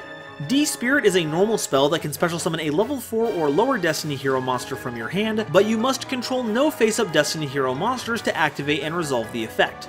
This is a very strange card, as it's almost completely overshadowed by Double Summon. Sure, D-Spirit isn't once per turn, but you'd need to have enough Destiny Heroes in hand to facilitate 2 or more, and find a way to clear those Destiny Heroes out so you can use it again. An interesting card for the novelty, but otherwise not something to watch out for. Dark City is a field spell that has an effect that triggers when your Destiny Hero monster attacks a monster with a higher attack, giving it 1000 attack for that damage calculation only. Once again, this is just the Destiny Hero version of an Elemental Hero card, Skyscraper. You'd think that for a theme trying to set itself apart from Elemental Heroes, they'd put more effort into standing out. It even looks like the card art is in on the joke, as the two-dimensional design of the card is mirrored by the literal two-dimensional design of the buildings. Destiny Draw is a normal spell that has you discarding a Destiny Hero card to draw 2 cards. Once again, a single line of text that changed everything. When players stumble upon a card or effect that lets you draw at least 2 cards, you know Duelists would kill for that kind of advantage. And it shows. You can pitch Dasher or Malicious with this card, and you can revel in not just 2 extra cards from your deck, but also a free special summon later on in the duel, especially since Malicious in the graveyard can float right away into another copy that can be used as tribute or synchro fodder. Plus, loading up your graveyard with dark monsters can pave the way for iconic boss monsters like Dark Armed Dragon. Think about it, Destiny Draw has been the blueprint of crafting new draw cards for more than a decade. The pot of cards are generic enough for almost any deck to plus, but they usually come with some restrictions or hefty costs that drastically change how certain decks are built. Meanwhile, cards like Destiny Draw offer more specific in-archetype draw support that also get your engine going. Allure of Darkness, Trade-In, Solar Recharge, Pantheism of the Monarchs, and Cards of Consonance have all been meta-defining in one way or another, and they can all draw their lineage from this single card. Over Destiny is a normal spell you can activate by targeting a Destiny hero monster in your grave. On resolution, you special summon a Destiny hero monster from your deck with a level equal to or less than half of the target's level, but you destroy the monster you summon during the end phase. So this is a pretty nifty payoff for running your bigger Destiny heroes. Dreadmaster, Dogma, and Plasma all give you access to your level 4s, so you can get another crack at milling a good spell off the top of your deck with Diamond Dude, while Dasher and Malicious can summon out Doomlord to get you some temporary removal. It's also a lot more helpful nowadays, as you can convert that monster into some kind of extra deck summon, so it's a Destiny hero spell that's actually gotten better with age, and I just can't get over that. Deformation is a continuous spell that gains a D counter each time a number of face-up Destiny hero monsters you control are destroyed, and it gains 1 counter for each. When you normal or special summon a monster during your main phase, you can send this card with 2 or more D counters to the grave to add up to 2 cards from your deck and or grave to your hand with the same name as that monster. This is a weird one, not gonna lie. The only part of this card that needs Destiny heroes is the part where you gain counters, but aside from that, Deformation can be used to search anything. You could use this with Kawaki Maru to add an extra copy of some of the monsters to fulfill their maintenance cost. You could activate it on the summon of a hand trap to put the rest of them into your hand for later turns, though it will miss timing on many of the ones that actually summon themselves. Or you could normal summon Golden Ladybug, add 2 to your hand, and gain 1,000 life points during each of your standby phases. Yeah, I don't really have any good ways to use this. There are so few cards that reward you for having multiples. It really gets in the way of the formation of a good combo. D-Force is a continuous spell that you can activate to add a Destiny hero Plasma from your deck or grave to your hand, and while Plasma's on the field, 3 effects apply. 1. You can't draw during your draw phase. 2. Your opponent can't target cards you control with card effects. And 3. Each Plasma you control gains 100 attack for each monster in both players' graves, can't be destroyed by card effects, and can also make a second attack during each battle phase. Wow? This really bumps up Plasma as the premier boss monster for the deck. Blanket targeting protection, effect destruction immunity, and a whole slew of battle benefits. Sure, the lack of a draw phase kinda sucks, but between Destiny Draw, Celestial, and the odd Disc Commander, you'll have all the card draw you could ever want. It certainly is a force to be reckoned with. Dr. D is a normal spell that has you banishing a Destiny hero monster from your grave to either add to hand or special summon a Destiny hero monster from your grave. Also, you can banish Dr. D from your grave to target 2 Destiny hero monsters you control and have the attack of one become the attack of the other. So we have a monster reborn for our theme, which can get a lot of our bigger fusions, and because we're going to have a lot of fusion material in the grave, you won't be short on resources for this card's cost. Then you can just turn any of your smaller Destiny heroes into just as much of a haymaker as that fusion, or set up Dystopia for another effect activation. Despite all that, I'm not sure if it's worth any deck space at the moment, but we won't know until we do some experimentation. D-Shield is a normal trap that triggers when an attack position Destiny hero you control is targeted for an attack. You target said monster, change it to defense position, and equip it with D-Shield, and the equipped monster cannot be destroyed by battle. And that's a pretty exciting prospect considering the stats many of our monsters have. Captain Tenacious will have a much easier time sticking to the field to revive more Destiny heroes, and Diamond Dude will have some more turns to perhaps excavate some good spells. I know I have a lot of negative things to say about some of these monsters, but this card really helps shield them from criticism. D-Time is a normal trap that you can activate when a face-up elemental hero you control leaves the field. When it resolves, you add a Destiny hero from your deck to your hand, whose level is less than or equal to that elemental hero's original level. This could have had some kind of usage if the more useful Destiny heroes were of lower levels, but for now it just makes for a good excuse to get together and talk about our heroic exploits over D. Destiny Signal is a normal trap that can be activated when a monster you control is destroyed by battle and sent to the grave. When it resolves, you special summon a level 4 or lower Destiny hero from your hand or deck. Now, if that all sounds like the effect of Hero Signal, then you'd be right. Aside from the Destiny hero branding, it works exactly the same.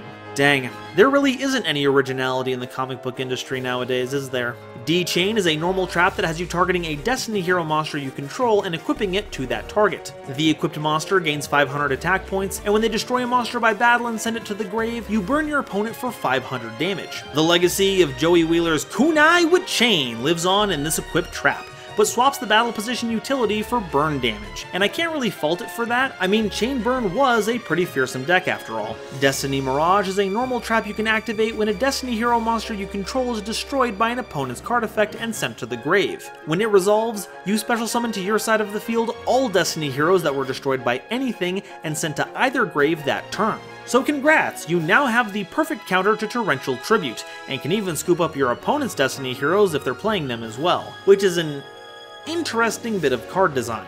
At worst, it's a 1-for-1 piece of revival that's very conditional, and at best it can bring back a whole battalion. But don't be fooled by the illusion of value. A card that good can only be a mirage. D-Counter is a normal trap you can activate when a Destiny hero monster you control is targeted for an attack, and when it resolves, the attacking monster is destroyed. So hey, you have an on-theme Sakuretsu armor, and the upside is that it bypasses targeting protection. And once again, I have to emphasize how important that is for protecting your smaller Destiny heroes. Let's face it, you aren't going to be running over your opponent's monsters, but with the help of this card, you'll knock them down for the count. D-Fortune is a normal trap that you can activate when your opponent declares a direct attack, allowing you to banish a Destiny hero monster from your grave to end the battle phase. Pretty nifty way to ensure you survive a turn, but unlike Electromagnetic Turtle, this card will remain vulnerable on the field for your opponent to pick off during the main phase 1, which is rather unfortunate.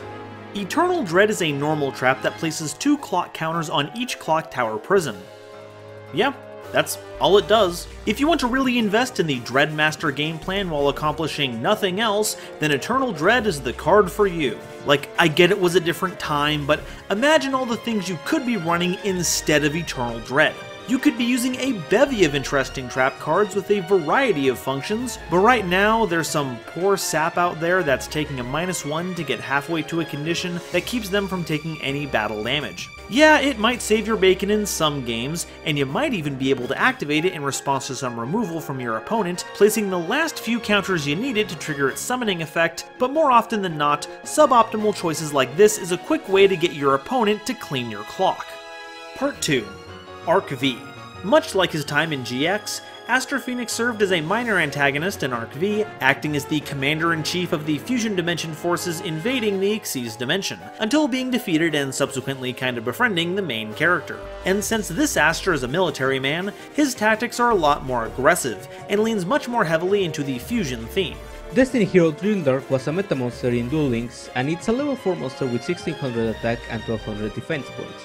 And if normal or special summon, you can special summon a Destiny hero monster from your hand with attack less than or equal to Drildarks on the field. One thing that we can mention is that it can basically give you a free Xyz if you don't get Valor. Smile. It also deals piercing battle damage! Probably the only thing that it has over Solid Soldier, because Solid Soldier can summon any level 4 or lower hero from your hand, regardless of attack points. The only innate target Destiny hero Drildark has that can summon and Solid can't is Destiny hero Malicious. Not a strong card really, all things considered, but I do admire their dedication to Gurren Lagann. Okay, that's not entirely fair. They can also summon Destiny hero Dynatag, a level 5 monster with 1000 attack and defense. During damage calculation, when you would take battle damage, as a quick effect you can discard Dynatag to take no battle damage from that battle, and if you do, each player takes 1000 points of effect damage. You can also banish them from the grave to target a Destiny hero monster you control, and it gains 1000 attack until the end of your opponent's turn. 1000 attack is nothing to sneeze at, it can help you get over a lot of stuff, but since it doesn't last very long, it's hard to recommend. But I do like the idea of holding a Dynatag in hand until your opponent makes an attack with less than 1000 life points, then you drop the Dynatag to save yourself from lethal damage and end the game with a bang. Destiny hero Decider is a level 4 monster with 1600 attack and 1000 defense. Level 6 or higher monsters cannot target this card for attacks, and it has 2 effects that you can activate once per duel. If normal or special summoned, you can add a hero monster from your grave to your hand during the end phase. The trigger happens on summon but resolves in the end phase, so make sure to keep that in mind in case your opponent tries to negate once it's too late. Also, when a card or effect is activated that would inflict damage to you while Decider is in the grave, you can return Decider to your hand, and if you do, make the effect damage to you 0. This is pretty useful for keeping yourself safe when using the effective Dynatag, but can also pair with Performage Trick Clown if you're in the mood to play a little Clown Blade. There's a debate to be had if you should even consider running a card like this. Having its effects only be once per duel means it'll turn into a vanilla fairly quickly, but hey, that's for you to decide. Destiny Hero Dreamer is a level 1 monster with 0 attack and 600 defense, and during damage calculation, if your Destiny Hero monster battles and Dreamer is in your grave, you can special summon Dreamer from the grave, and if you do, your battling monster cannot be destroyed by that battle, and you take no battle damage from it. But Dreamer is banished when it leaves the field after that. This is an interesting card to use as fusion material, giving the resulting fusion monster some level of battle protection, but we just don't live in a world anymore where that's a widely applicable effect. I mean, as a Gladiator Beast fan, I'd love to have a format or two where the battle phase was a huge factor in winning games, but that's just not gonna happen anymore, though we can always dream, right? Destiny Hero Dystopia is a level 8 fusion monster with 2800 attack and 2400 defense, requiring any 2 Destiny Hero monsters as material. If special summoned, you can target a level 4 or lower Destiny Hero in your grave and inflict damage to your opponent equal to its attack. And if Dystopia's current attack is ever different from their original attack, as a quick effect, you can target a card on the field, destroy it, and if you do, Dystopia's attack is reset to its original attack. This is a pretty funky piece of interaction that combos really well with the myriad of attack boosting effects we just happen to have. Elemental Hero Sunrise, Extra Hero Dread Decimator, and because we're in a post-assault world, Phoenix Blade is a quick way to add just enough oomph to get the ability online. Just make sure to read up on rulings for how stat modifications work, because you'll be fielding a lot of questions if you take this to a tournament. Destiny Hero Dusktopia is a level 10 fusion monster with 3000 attack and defense, requiring a Destiny Hero fusion monster and any other Destiny Hero as material. If fusion summoned, you can fusion summon a fusion monster from your extra deck, using monsters from your hand or field as material. So it's like Albion the Stigmata Dragon, but where that monster's effect works like Miracle Fusion, Dusktopia works like regular polymerization. Also, once per turn as a quick effect, you can target a monster on the field, and it cannot be destroyed by battle or card effect, and neither player takes any damage from battles involving that monster until the end of the turn. So not only does it have an impressively statted body, it also doubles the effectiveness of your fusion effects. You still need to have the proper material, but you won't need to have a second effect to get the ball rolling. And the shielding quick effect is a great way to keep your monsters and your life points safe from harm. It's just so weird that, as a new boss monster for them, its effect feels so bland. If Dystopia was the dawn of a new day for Destiny Heroes, then this one is certainly the dusk. We've also got our new way to fusion summon for our Dark Heroes, D-Fusion, a normal trap that lets you fusion summon a fusion monster from your extra deck using monsters you control as fusion material, and if you do, it can't be destroyed by battle or card effect that turn. However, only Destiny Heroes can be used as fusion material for this effect. Now, while this can summon more than just Destiny Heroes, the pool you have to work with is still pretty shallow. You're basically better off using them as super poly targets instead of D-Fusion payoffs. It's also pretty restrictive that you have to use only on-field materials, I suppose to push the usage of Drill Dark, but the destruction immunity for the turn is pretty nice, especially if you need to fold your monsters into a blocker to keep you safe for the turn. But watch out if this ever gets to be popular, because you don't want to confuse it for another popular card, D-Fusion. I'd hate to deal with that misunderstanding off of a Mind Crush. Part 3? Legacy. Other Destiny Hero support would be released as the game progressed, with much of it coming from the core set Dark Neostorm, and I tell you what, Destiny Hero sure did cover the dark part. Destiny Hero Draw Hand is a level 4 monster with 1600 attack and 800 defense, and if special summoned by the effect of a hero monster, you can make each player draw a card. A wonderful effect to pair with Masked Hero Darklaw to rip a card out of your opponent's hand while getting one for yourself. Also, during the next standby phase after being sent to the grave, you can special summon them to the field, but they're banished if they leave the field. And thankfully, this procs their own draw effect. All that being said, unless you're going back to the days of Darklaw Protect the Castle builds, I don't think you'll find many people willing to add a card to their deck that lets your opponent draw a card, even if they have excellent taste in finger guns. Destiny Hero Denier is a level 3 monster with 1100 attack and 600 defense. If normal or special summoned, you can take one of your Destiny Hero monsters from your deck, grave, or that's banished and place it on top of your deck. And if you have a Destiny Hero monster on your field or in your grave, except another copy of Denier, you can special summon this monster from your grave, but you can only use this effect once per duel. Talk about your legacy support. This card single-handedly lets you play like you have 3 Malicious, no matter what the ban list says, at time of recording. Use Mally's effect once, then summon Denier to put the first banished Mally back into your deck, so when you link away or fuse with Mally number 2, you'll be able to get back your original Mally to extend your plays even further. Heck, since it can summon itself from the grave, it works wonders with a card we'll talk about later on, Fusion Destiny. Send Mally and Denier to grave as fusion material, summon a new Mally, then summon Denier out of your grave using its own effect. This card's a game changer, no denying that. D-Tactics is a continuous trap that, during your standby phase, lets you grant all your heroes a permanent 400 attack boost. If a level 8 or higher Destiny hero or Destiny and Dragoon is special summoned to your field, you can banish a card from your opponent's field, grave, or randomly from their hand. If D-Tactics is in the spell and trap zone and destroyed by a card effect, you can add any Destiny hero monster from your deck to your hand. Not only is this card a throwback to Astra's first real duel against Jaden, it also harkens back to the time where you had to wait until standby phases to get your effects. What a classic. It is nice that it adds some removal to your summons, especially with the newer, easier to deploy Destiny heroes at your disposal, but is the removal and the float really worth the deck space? Honestly, I don't know. Even the attack boost has me thinking that this could see a lot of use in a control-oriented style of Destiny heroes, to really tick your opponent off.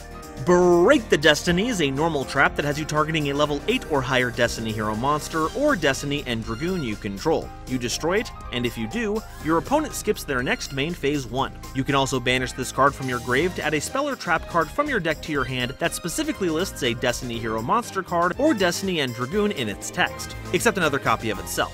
But you can only use one of these effects per turn, and only once per turn. Though I'm not sure why you'd ever want to use both in the same turn, but I digress. This combos pretty well with Destroyer Phoenix Enforcer because it'll just get summoned right back, or Dominance because they float into 3 Destiny heroes. But the effect itself loses a lot of effectiveness as the game progresses. Unless you're running Thunder of Ruler to incorporate gimmicky turn skips, your opponent's still gonna get a main phase 2 to retaliate, and you won't have Destroyer to help interrupt those plays. Unless you were able to summon another giant Destiny hero to feed to break, but if you've got the resources to pull that off, you're probably better served following a different play sequence. But if you're playing a plasma-focused variant, this is actually a pretty stellar inclusion, as finding a way to put it into the grave searches you D-Force, which in turn searches your plasma. Just make sure you like the deck before committing to resolving this card, as breaking the Destiny avoids the warranty. Fusion Destiny is a normal spell and probably one of the most impactful cards for heroes to come out in recent memory. You fusion summon any fusion monster that lists a Destiny hero monster as material, using monsters from your hand or deck as fusion material, but it's destroyed during the end phase of the next turn. Also, you cannot special summon monsters for the rest of the turn, except Dark Hero monsters. So, personally, I'm loving that it makes Destiny and Dragoon at the drop of a hat, but more importantly, it's a way to send cards like Malicious directly to the grave to get more advantage out of them. And with the increase of Dark Heroes of other categories, this restriction gets less and less bothersome. I guess it's just the way I have to play the deck now. It's your Destiny. But you don't just have to send Destiny heroes, because Destiny Hero Dangerous, a level 6 fusion monster with 2000 attack and 2600 defense, requires a Destiny hero and any dark effect monster. So you can send any number of things: zombies, Phantom Knights, Malibranches, Orcists, you name it. Also, as a quick effect, you can discard a card to send a Destiny hero from your hand or deck to the grave, and if you do, each Destiny hero monster you control gains 200 attack until the end of the turn for each Destiny hero in your grave. While its most immediate benefit involves dumping a bunch of good grave-based cards, I think this gives a ton of help to more casual Destiny hero pilots. The lower attack scores of a lot of earlier Destiny heroes held them back from their true potential, but with Dangerous, you can make these monsters much more, well, dangerous. Destiny hero Destroyer Phoenix Enforcer is a level 8 fusion monster with 2500 attack and 2100 defense, requiring a level 6 or higher hero monster and any Destiny hero monster as material. Monsters your opponent controls lose 200 attack for each hero card in your grave, and as a quick effect, you can destroy both one card you control and a card on the field, an effect that conspicuously lacks any kind of targeting. Also, if destroyed by battle or card effect, you can activate an effect where you can special summon a Destiny hero monster from your grave during the standby phase of the next turn, which does not exclude itself. This means you can pop any card your opponent controls, bypassing any targeting protection, and if you pop your own Destroyer as part of the effect, you get him right back. You can even use this in response to removal that banishes, so you can get him off the field before being lost forever. And on top of competing with Red Eye's Dark Dragoon of all things for Verte's top spot, it also has a reverse Sunriser effect, debuffing your opponent's monsters for every hero card in your grave. It's not much in decks that are going to just splash them in, but in a dedicated deck this can be a ferocious debuff. Destroyer Phoenix Enforcer is going to be a format staple for some time to come, but the most important thing about them is that I was right. I told you. I told all of you that Phoenix Enforcer was a Destiny hero, and none of you would listen to me. But who's laughing now? Sorry. Our last Destiny hero is Destiny Hero Dominance, a level 10 monster with 2900 attack and 2600 defense, requiring any 3 Destiny Hero monsters as material. During your main phase, you can look at the top 5 cards of either player's deck, then place them on top of the deck in any order. When they destroy a monster by battle, you draw a card, and if Dominance is destroyed by battle or card effect after having been fusion summoned, you can target 3 level 9 or lower Destiny Hero monsters in your grave with different names and special summon them. This is what I imagine what the payoff for Fusion Destiny was meant to be. Dump 3 monsters, get a huge one that can either ensure your top decks are good or your opponents are suboptimal, and when it's blow up because of Fusion Destiny, you get them all right back. Draw Hand could activate so everyone gets to draw. Dreadmaster can activate the effect to protect all of your teammates. And if you have them in grave already, get back other impactful fusions like Dangerous or Dystopia. Unfortunately, it seems that despite doing all of that and letting you draw cards, it just doesn't have what it takes to dominate the metagame. Wait, I'm using Dominance. Am I out of meta? Oh my god! That may be our last Destiny hero, but it's not the last card I want to talk to you about today, because despite being part of a different category of hero, it's intrinsically linked with the theme. Extra Hero Cross Crusader is a Link 2 monster with 1600 attack, requiring any 2 warrior monsters. This is an important step in the combos of modern hero builds. It essentially lets you use your Malicious Summon to search out any other hero you need, as well as banking 2 Link materials for the Summon of Dread Decimator. It's a little less useful now that you don't need Link arrows to facilitate your plays, but I think the deck as a whole is thankful for the lack of restrictions regardless. You certainly don't want to cross paths with this extreme vigilante. Issue number 3. Neospace. Not long after the start of Season 2 of GX, Jaden and Aster had their first real duel, with the Destiny heroes coming out on top. And because the villainous Sartorius Kumar had imbued Aster's deck with the Light of Destruction, Jaden lost his connection to dueling and almost quit for good. However, an unusual series of events causes Jaden to be transported to Neospace, a dual spirit world that's meant to maintain the precarious balance between light and dark. And wouldn't you know it, that's also where a space capsule from Kaiba Corp had landed, containing a bunch of cards Jaden designed as a little kid. Shortly before, he was subject to a medical procedure to erase any memory of having done so, because Jaden also requested that Yubel be sent into space to attempt to calm their spirit with space waves, but just caused Jaden to have debilitating nightmares, probably from the immense guilt of shooting their overprotective guardian into the galactic void. Dang, GX's plot gets wild. For this issue, we'll start by talking about the Neospatians and their support, then we'll move on to cards specifically for Elemental Hero Neos, and lastly round things out by going through the Neos fusions. Part 1. Neospatians. All of our extraterrestrial friends are level 3, but bounce all over the place when it comes to their types and attributes. Neospatian Air Hummingbird is a wind-winged beast monster with 800 attack and 600 defense, and once per turn you can gain 500 life points for each card in your opponent's hand. Much like Elemental Recharge, there isn't much use for extra life points outside of a hero lives, but it is nice to have some incidental life gain to help give you another turn or two. And on top of that, they just seem really energetic. They really are the life of the party. Neospatian Aquadolphin is a water warrior monster with 600 attack and 800 defense. Once per turn, you can discard a card to look at your opponent's hand, then choose one monster from among them. If you have a monster with greater or equal attack as the chosen monster, you destroy the chosen monster and burn your opponent for 500 damage. Otherwise, you take 500 damage. Aquadolphin's a prime example of how quickly any given card can go from pack filler to format thriller.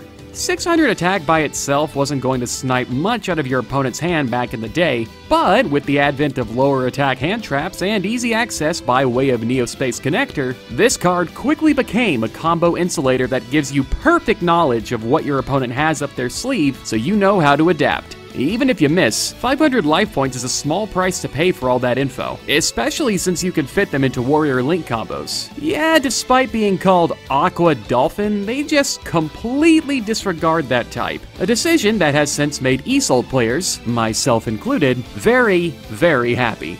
Neospatian Dark Panther is a Dark Beast monster with 1000 attack and 500 defense. Once per turn, you can target a face-up monster your opponent controls, and until the end phase, you replace Dark Panther's name with that target's name, and replace this effect with all the targeted monster's effects, if any. This is probably the coolest Neospatian out of the bunch, letting you turn your opponent's board against them if they have any activated effects that could benefit you. And if you're worried about mirror matches going into a tournament, you could slot this into your side deck to gain access to helpful payoffs going second, or copy their name for anything with name dependent effects. But the funny thing is, if it does copy something else's name, you likely aren't going to be using it for contact fusion, which is kind of the archetype's whole deal. Its effects may not help the rest of the archetype too much, but I still think this is one cool cat. Neospatian Flare Scarab is a fire insect monster with 500 attack and defense, and they gain 400 attack for each spell and trap your opponent controls. This means that the maximum attack they can reach is 2900, which is pretty impressive for a level 3 normal summon. But if you think you're going to get in a single attack against 5 back row and a field spell, then you'll want to prepare yourself emotionally, because you're about to get burned. Neospatian Glowmoss is a light plant monster with 300 attack and 900 defense, and if they attack or are attacked, your opponent draws a card, reveals it, then based on the type of card, apply one of 3 effects. If it's a monster, the battle phase just ends. If it's a spell, the attack becomes a direct attack, but only if Glowmoss is attacking, and if it's a trap, Glowmoss is changed to defense position.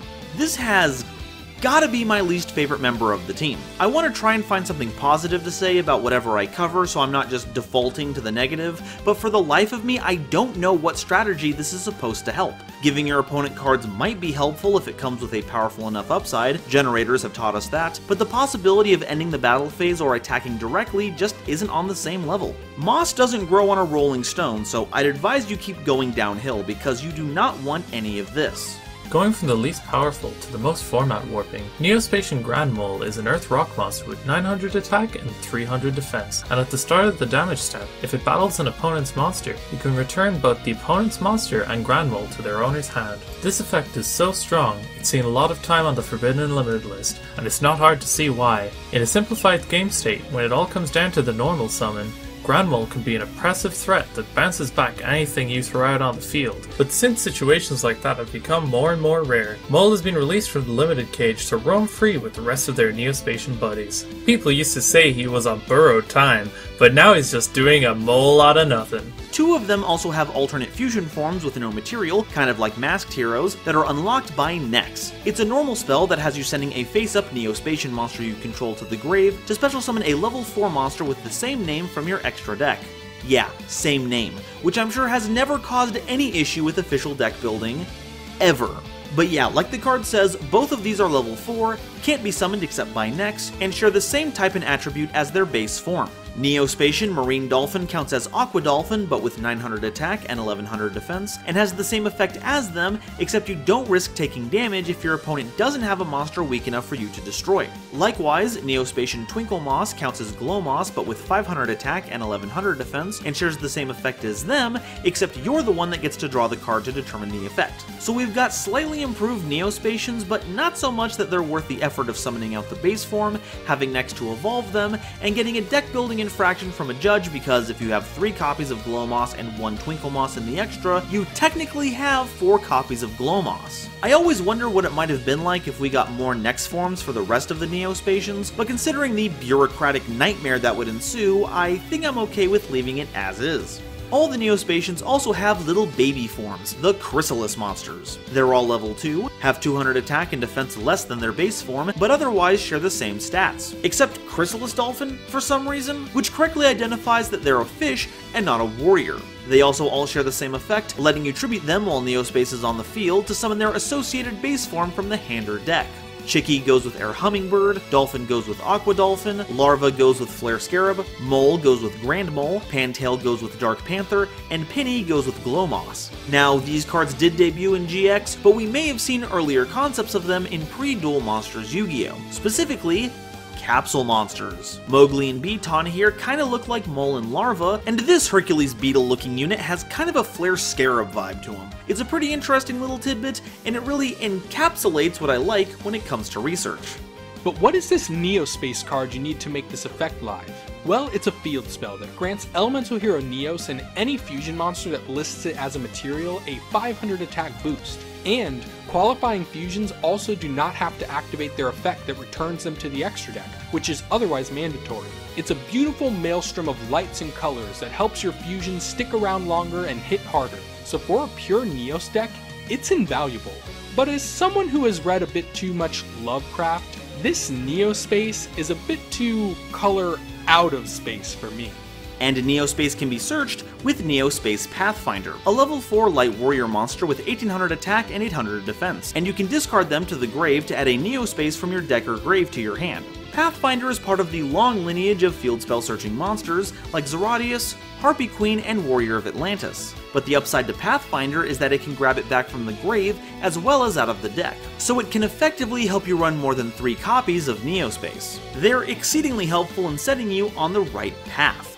Pivoting back to the Chrysalis monsters for a bit, they have their own specific support cards. Cocoon Party is a normal spell that special summons a Chrysalis monster from your deck for each Neospatian monster with a different name in your grave. For the time, this was just another way to refill your field with Neospatians, and while it hasn't gotten much better, anything that can spit out a bunch of monsters onto the board for link summoning with minimal restrictions is definitely worth taking a look at.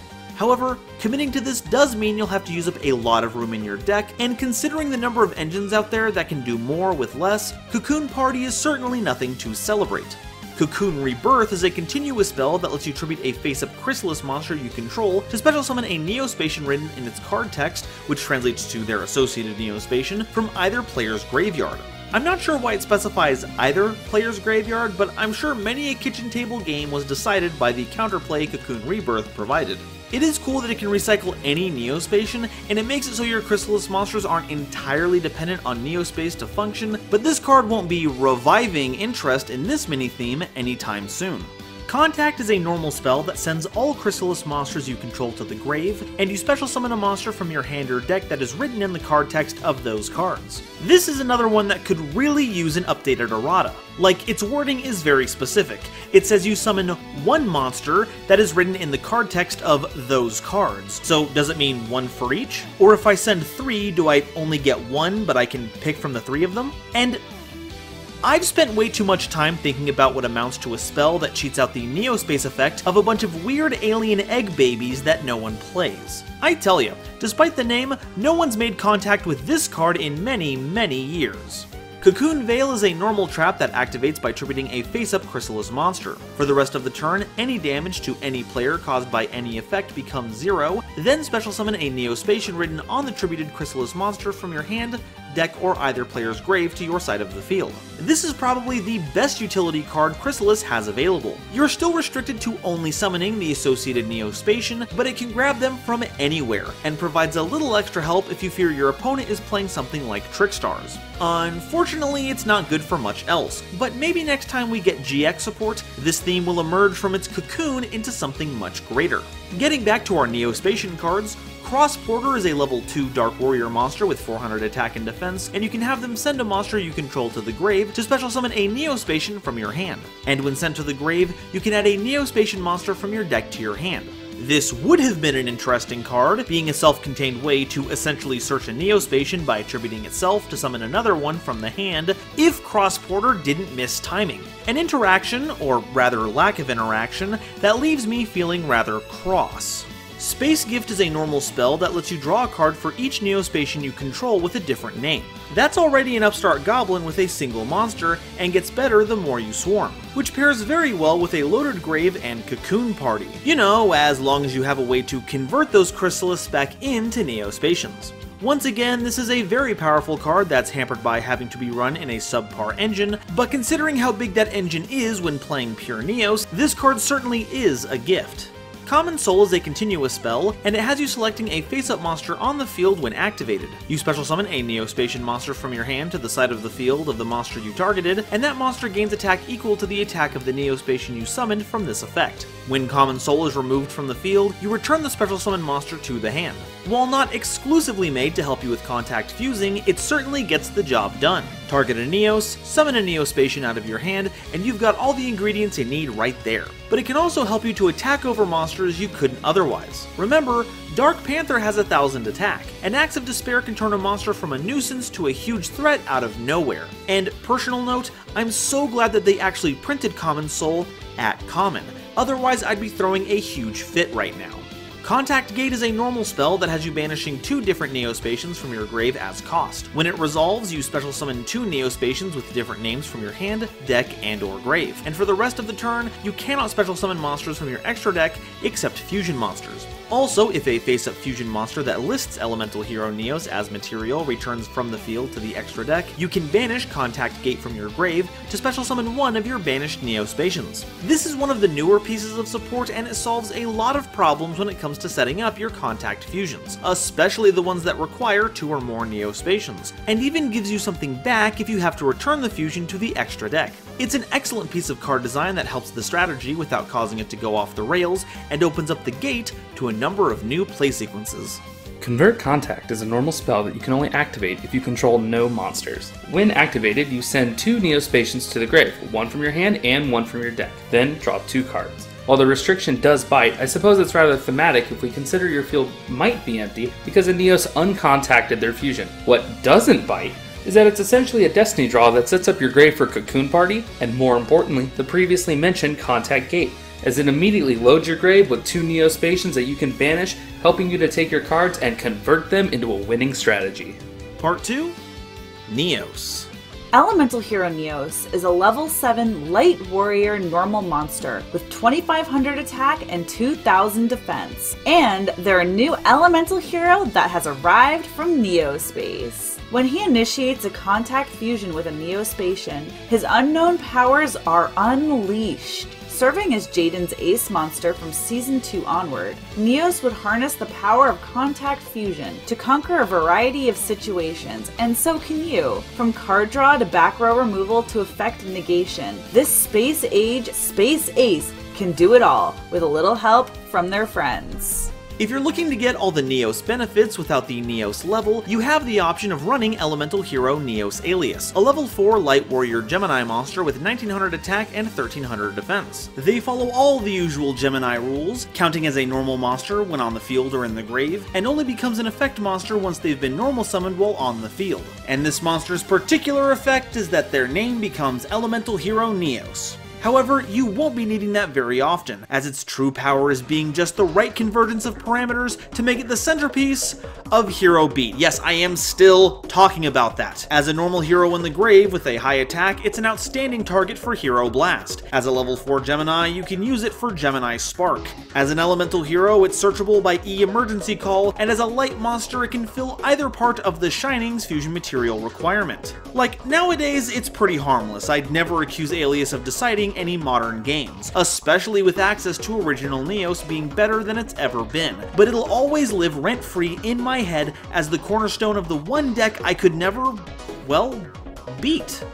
Neospace Connector is a level 4 Light Warrior monster with 800 attack and 1800 defense. When normal summoned, you can special summon a Neospatian or Elemental Hero Neos from your hand or deck in defense position, and you can also tribute them to target a Neospatian or Elemental Hero Neos in your grave and special summon them to the field in defense position. This card is a prime example why designers need to be very careful when putting together new cards. On the surface, Connector is a very helpful but innocuous tool in putting together a Neos fusion. Normal summon them to get the first half, tribute them to get the second, then go to town. But due to a total lack of restrictions, Connector became a one-card combo for resold plays that could, with the right sequencing, rip 2 cards out of your opponent's hand while giving you perfect knowledge of it with little to no issue. But it just goes to show that when players really want to find powerful, innovative combos, they're really good at making connections.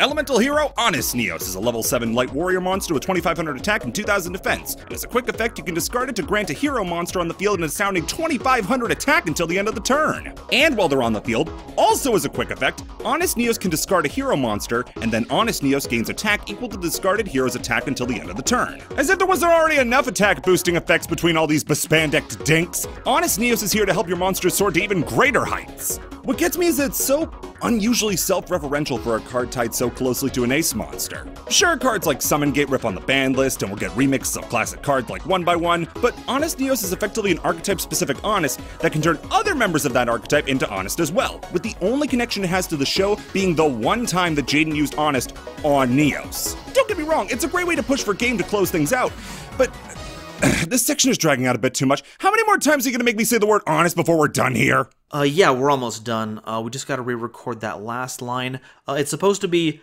however, despite all that, I honestly wouldn't play the deck without it. Oh, no, buddy. You don't know who you're talking to. Do you know who I am? I made hottest number monsters. I'll be in my trailer. Call me when we get to Neos Fusion. Huh.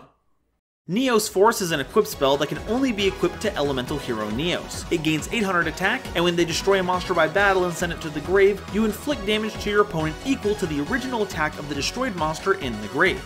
Also, during the end phase, Neos Force gets shuffled into the deck. So it essentially turns your Neos into Flame Wingman, and a really big one at that, but for some reason pulls the same shenanigans as your fusions do.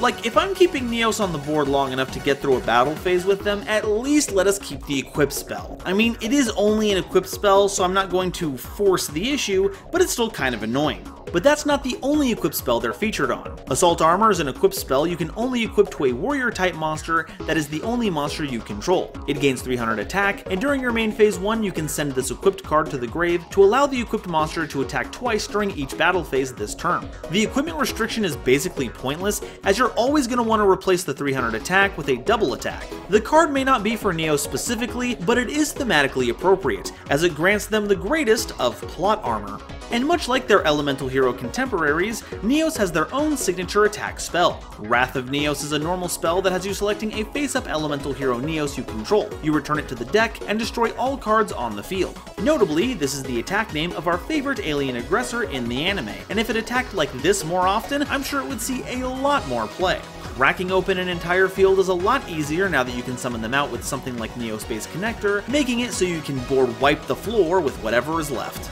And for the sake of comprehensiveness, Neo shows up on another card. Just a Break is a normal trap that you can activate when your opponent declares an attack against a face-up normal monster you control. When it resolves, all monsters on the field are destroyed, except for face-up attack position normal monsters. While battle traps like this aren't very popular at time of recording, not to mention the lack of normal monster decks, it's still hard to deny how devastating this card can be. It's even more thorough than Mirror Force cards, as Just a Break deals with defense position monsters as well. And hey, if you expect to get Nibiru'd a lot over the course of a tournament, it's a great way to make your opponent regret that choice. Because if they proceed to attack into that token, then you just got yourself a lucky break.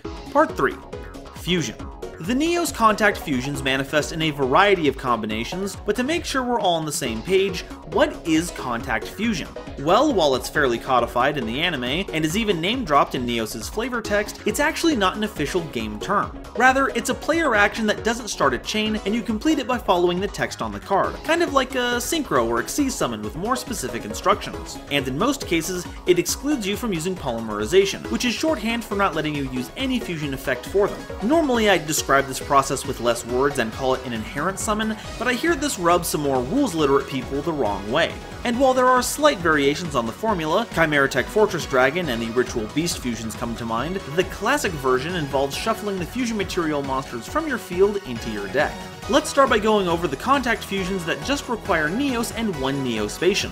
They're all level 7 warrior monsters with 2500 attack and 2000 defense, and unless otherwise stated for all the contact fusions, they're shuffled into the deck during the end phase. Elemental Hero Air Neos is a wind monster requiring Neos and Air Hummingbird. While your life points are lower than your opponent's, Air Neos gains attack equal to the difference. It's strange that Air Neos incentivizes you to have as few life points as possible, while Air Hummingbird gives you more of them, but I can't say I don't like the juxtaposition. Probably the most deadly of the Neos fusions, Air Neos can weaponize anything you do that self-inflicts damage or has you paying a lot of life points. If your opponent has 8,000 of them and you're down to 1,000, then congratulations! Your 9,500 attack point Air Neos just became a vessel for delivering OTKs, manifesting a win right out of thin air. Elemental Hero Aqua Neos is a water monster monster requiring Neos and Aqua Dolphin. Once per turn, you can discard a card to randomly destroy a card in your opponent's hand. Now, generally, the effects of the Neos fusions are meant to be an extension of the Neospatian they use as material. Not necessarily a direct upgrade, but more of a natural progression. And while this may be the 10 plus years of card design hindsight talking, but Aqua Neos might actually be worse than Aqua Dolphin. Like back then, it would have been really hard to resolve Aqua Dolphin's effect, while Aqua Neos' effect is guaranteed. But you're not getting to see your opponent's hand, and for the effort of getting out and hopefully maintaining the fusion, it doesn't push the effect in a meaningful way, leading to a watered-down version. And to make things just a little more confusing, Elemental Hero Marine Neos is a level 8 water monster with 2800 attack and 2300 defense, requiring Neos and Marine Dolphin, the next boosted version of Aqua Dolphin. Once per turn, you can destroy a random card from your opponent's hand without needing to discard, and whatever's in that next juice is certainly putting in some great work, because Marine Neos lacks the effect that forces them back into the extra deck during the end phase. Now this is some card design I can get behind. If we do get more next Neospatians, I hope we get a whole new slew of upgraded Neos fusions to go along with them. Sure, you're still just destroying a random card, but at least now you don't have to rely on a field spell to keep them on the field, the effect is free, and they get to be just a bit beefier. I do hope this gets to be the basis of some new card design, because it's certainly making waves. Elemental Hero Dark Neos is a dark monster requiring Neos and Dark Panther. If they're not already targeting a card with the following effect, Dark Neos can target a face-up effect monster on the field, and while this monster is face-up on the field, the effects of the targeted monster are negated. So it's like a fiendish chain on a body that can actually refresh its target whenever it no longer has one. It's an odd effect considering the Neos fusion's effervescent nature, but we take what we can get. At least it is some kind of effect negation for the theme, so it's not totally lawful.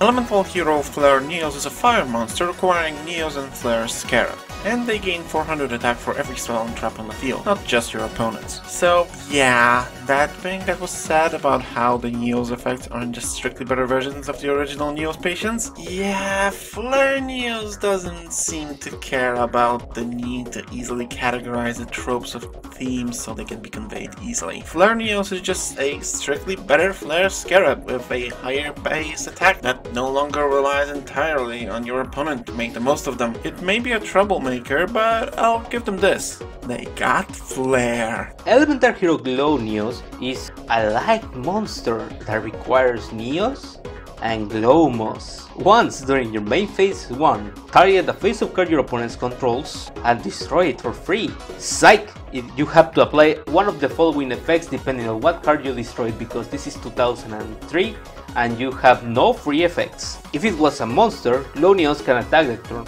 If it was a spell, Glow Neos can attack directly, and if it was a trap card, you change Glow Neos to defense position. It is amazing to have such free removal that punishes you for using it if you go after monsters or traps. But if you go after a spell, you have permission to end the game basically. It's a marked improvement, not gonna lie, over the less than nothing effect of their base form. So unlike the Moss, I'm giving these Neos a glowing review.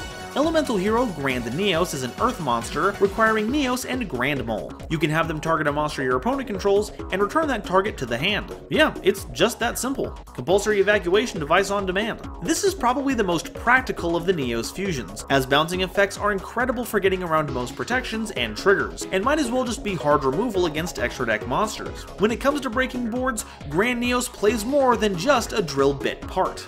Next we have the fusions that require Neos plus 2 Neospatians. While they still have to return themselves to the extra deck during the end phase, all of them trigger a pretty big effect whenever they do so by that effect. They're also all level 9 and have 3000 attack and 2500 defense. Elemental Hero Chaos Neos is a dark monster requiring Neos, Dark Panther, and Glow Moss. When shuffled into the deck by its own effect, you set all face-up monsters on the field face down. Also, during your main phase 1, you can toss a coin 3 times and apply one of 3 effects depending on the number of heads. For 3, you destroy all monsters your opponent controls. For 2, the effects of all face-up monsters your opponent controls are negated for the rest of the turn. And for 1, you return all monsters you control to the hand. So ignoring the absolutely incredible art here, I feel like this card is insulting me. Like, getting all the material onto the board for its summon is a huge task all on its own, but if I use its effect, there's a chance I'll just bounce my entire monster lineup to my hand? I can't imagine what a Zero Heads result would have been if they'd thought of one, because if they did, I'm sure I'd be flipping out. Magma Neos. The ultimate fusion of Neos, Flare, Scarab, and Grandmal. This fire boy never, and I mean never, skipped gym day. Just look at those muscles. Look at them! If that doesn't state how strong he is, just let's look at his effect. Since Magma Neos gains 400 attack for every card on the field, yes, every single one. That means that by the virtue of existing, his attack goes to 3400 and can only get higher. I love it when big number go brrrr, and Magma Neos provides just that. His closing act is also extremely powerful. Returning all the cards that gave him those attack points to the hand is not to be taken lightly. As far as I know, there's no protection against such an effect, and with that, after punching your opponent with the attack, you can go scorch the earth on all the cards. Elemental Hero Storm Neos is a wind monster requiring Neos, Air Hummingbird, and Aqua Dolphin. Once per turn, they can activate a heavy storm effect, destroying all spells and traps on the field, and when shuffled into the extra deck by its own effect, all cards on the field are shuffled into their owner's deck. That's even more brutal than Magma Neos. While Storm may not have the Molten Monstrosity's raw attack power, you'll be able to clear out back row so it doesn't get in the way of an offensive push, and if your opponent is still left standing, you just put everything back in the deck and dare them to rebuild their board next turn. With the ability to blow away any threats and rain on my opponent's parade, no wonder this is my favorite Neos fusion. Elemental Hero Nebula Neos is an Earth monster requiring Neos, Grand Mole, and Dark Panther. If special summoned from the extra deck, you can draw cards equal to the number of cards your opponent controls, then negate the effects of a face-up card in the field until the end of the turn. Also, when shuffled into the extra deck by its own effect, all cards on the field are banished face down. This is one of the more modern Neos cards, and it definitely shows. With its first effect, you can restock your hand against an established board, and even target itself for negation so that it can't be forced to return to the extra deck for a turn. Alternatively, you can negate the effects of a card that'll get in the way of your plays, let Nebula Neos go back to the extra during the end phase, and then evenly match your opponent's entire field. I hope we get more Neos fusions like this, because, much like its namesake, Nebula Neos is a stellar card.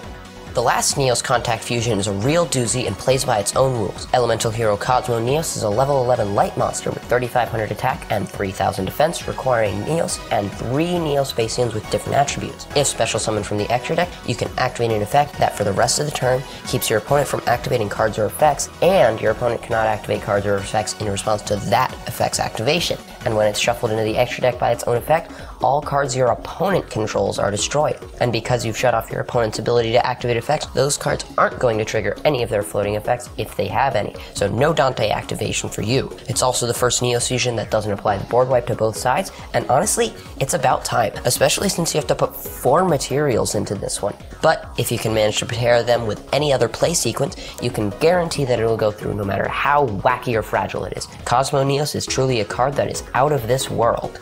Now, while Neos is known for their contact fusions, they're actually part of quite a few traditional fusions, and much like the hero fusions we covered in issue number 1, they must all be fusion summoned and cannot be summoned by other ways. Elemental Hero Neos Knight is a level 7 light warrior fusion monster with 2500 attack and 1000 defense, requiring Neos in any warrior monster. They gain attack equal to half of the original attack of the warrior fusion material used for its summon, except for any Elemental Hero Neos is used.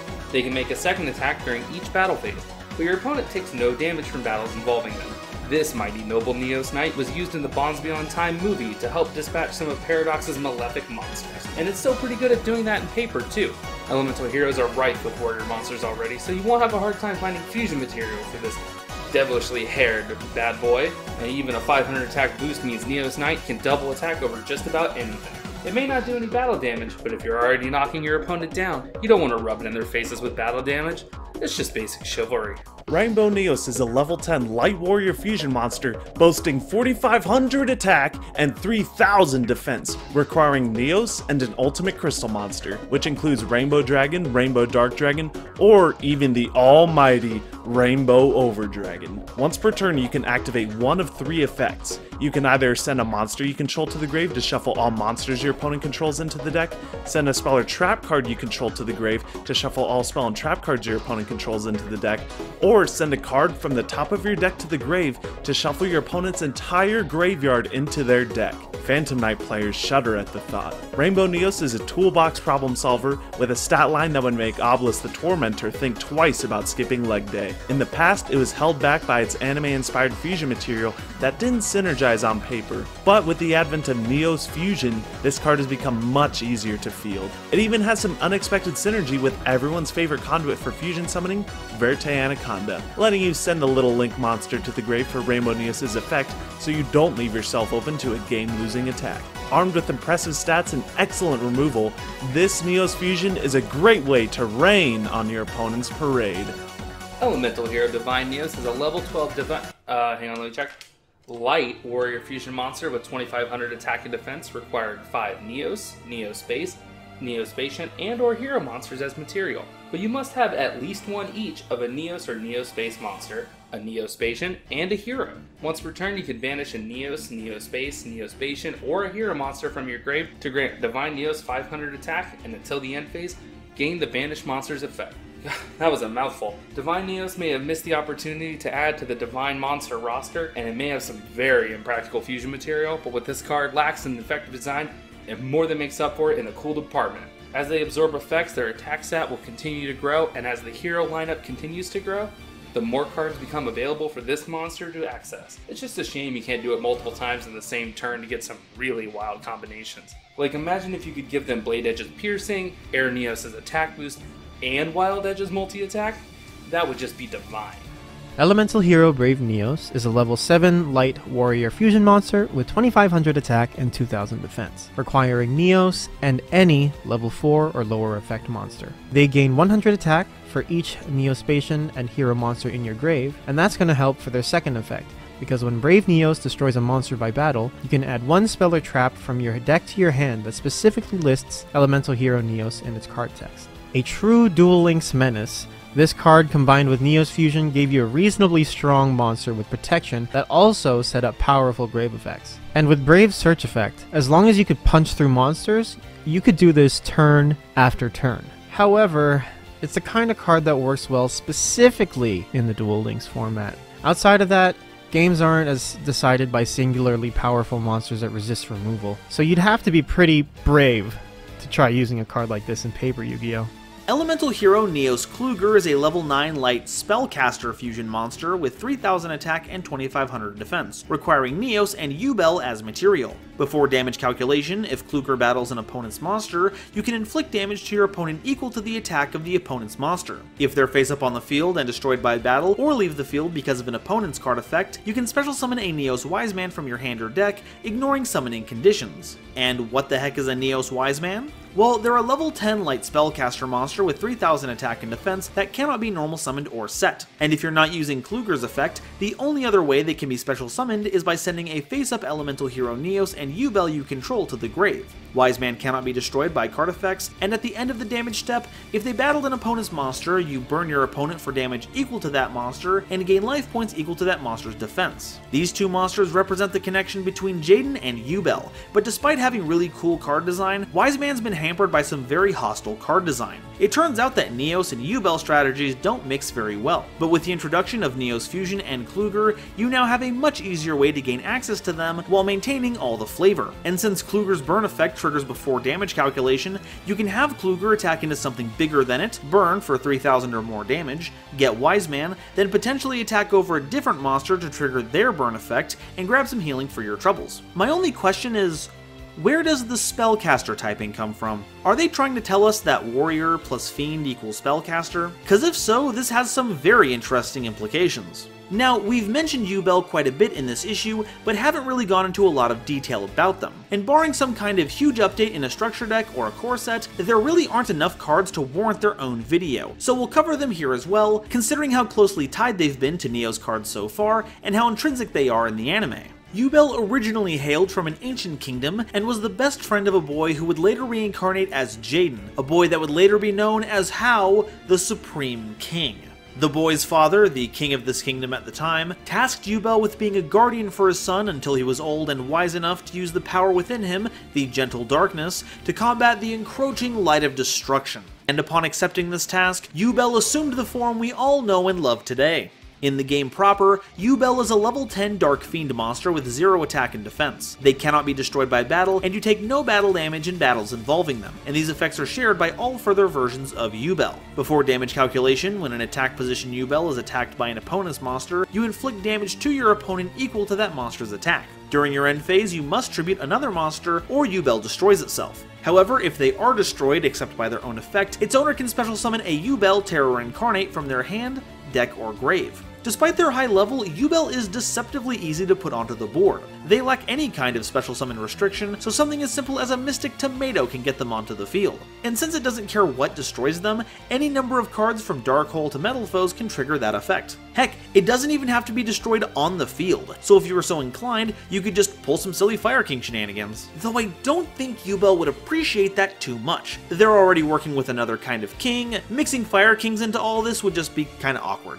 Yubel Terror Incarnate is a level 11 Dark Fiend monster with 0 attack and defense. They cannot be normal summoned or set, and must be special summoned by the effective Yubel. Like their previous form, if your opponent targets Terror Incarnate for an attack, your opponent takes damage equal to their monster's attack. However, instead of needing another monster to stay on the field every turn, Terror Incarnate just destroys every other monster on the field during the end phase. And when they do leave the field, you can special summon a Yubel the Ultimate Nightmare from your hand, deck, or grave. So Yubel's dual monster form is referred to as a dragon, and now we're starting to see why. What's great about this is that your opponent can no longer stall you out and avoid attacking Yubel in the hopes you'll run out of monsters to defeat it. Now Terror Incarnate will eat up all of your opponent's monsters as well, but if they do answer it, then they're in for an even nastier surprise, one that I certainly wouldn't want to deal with.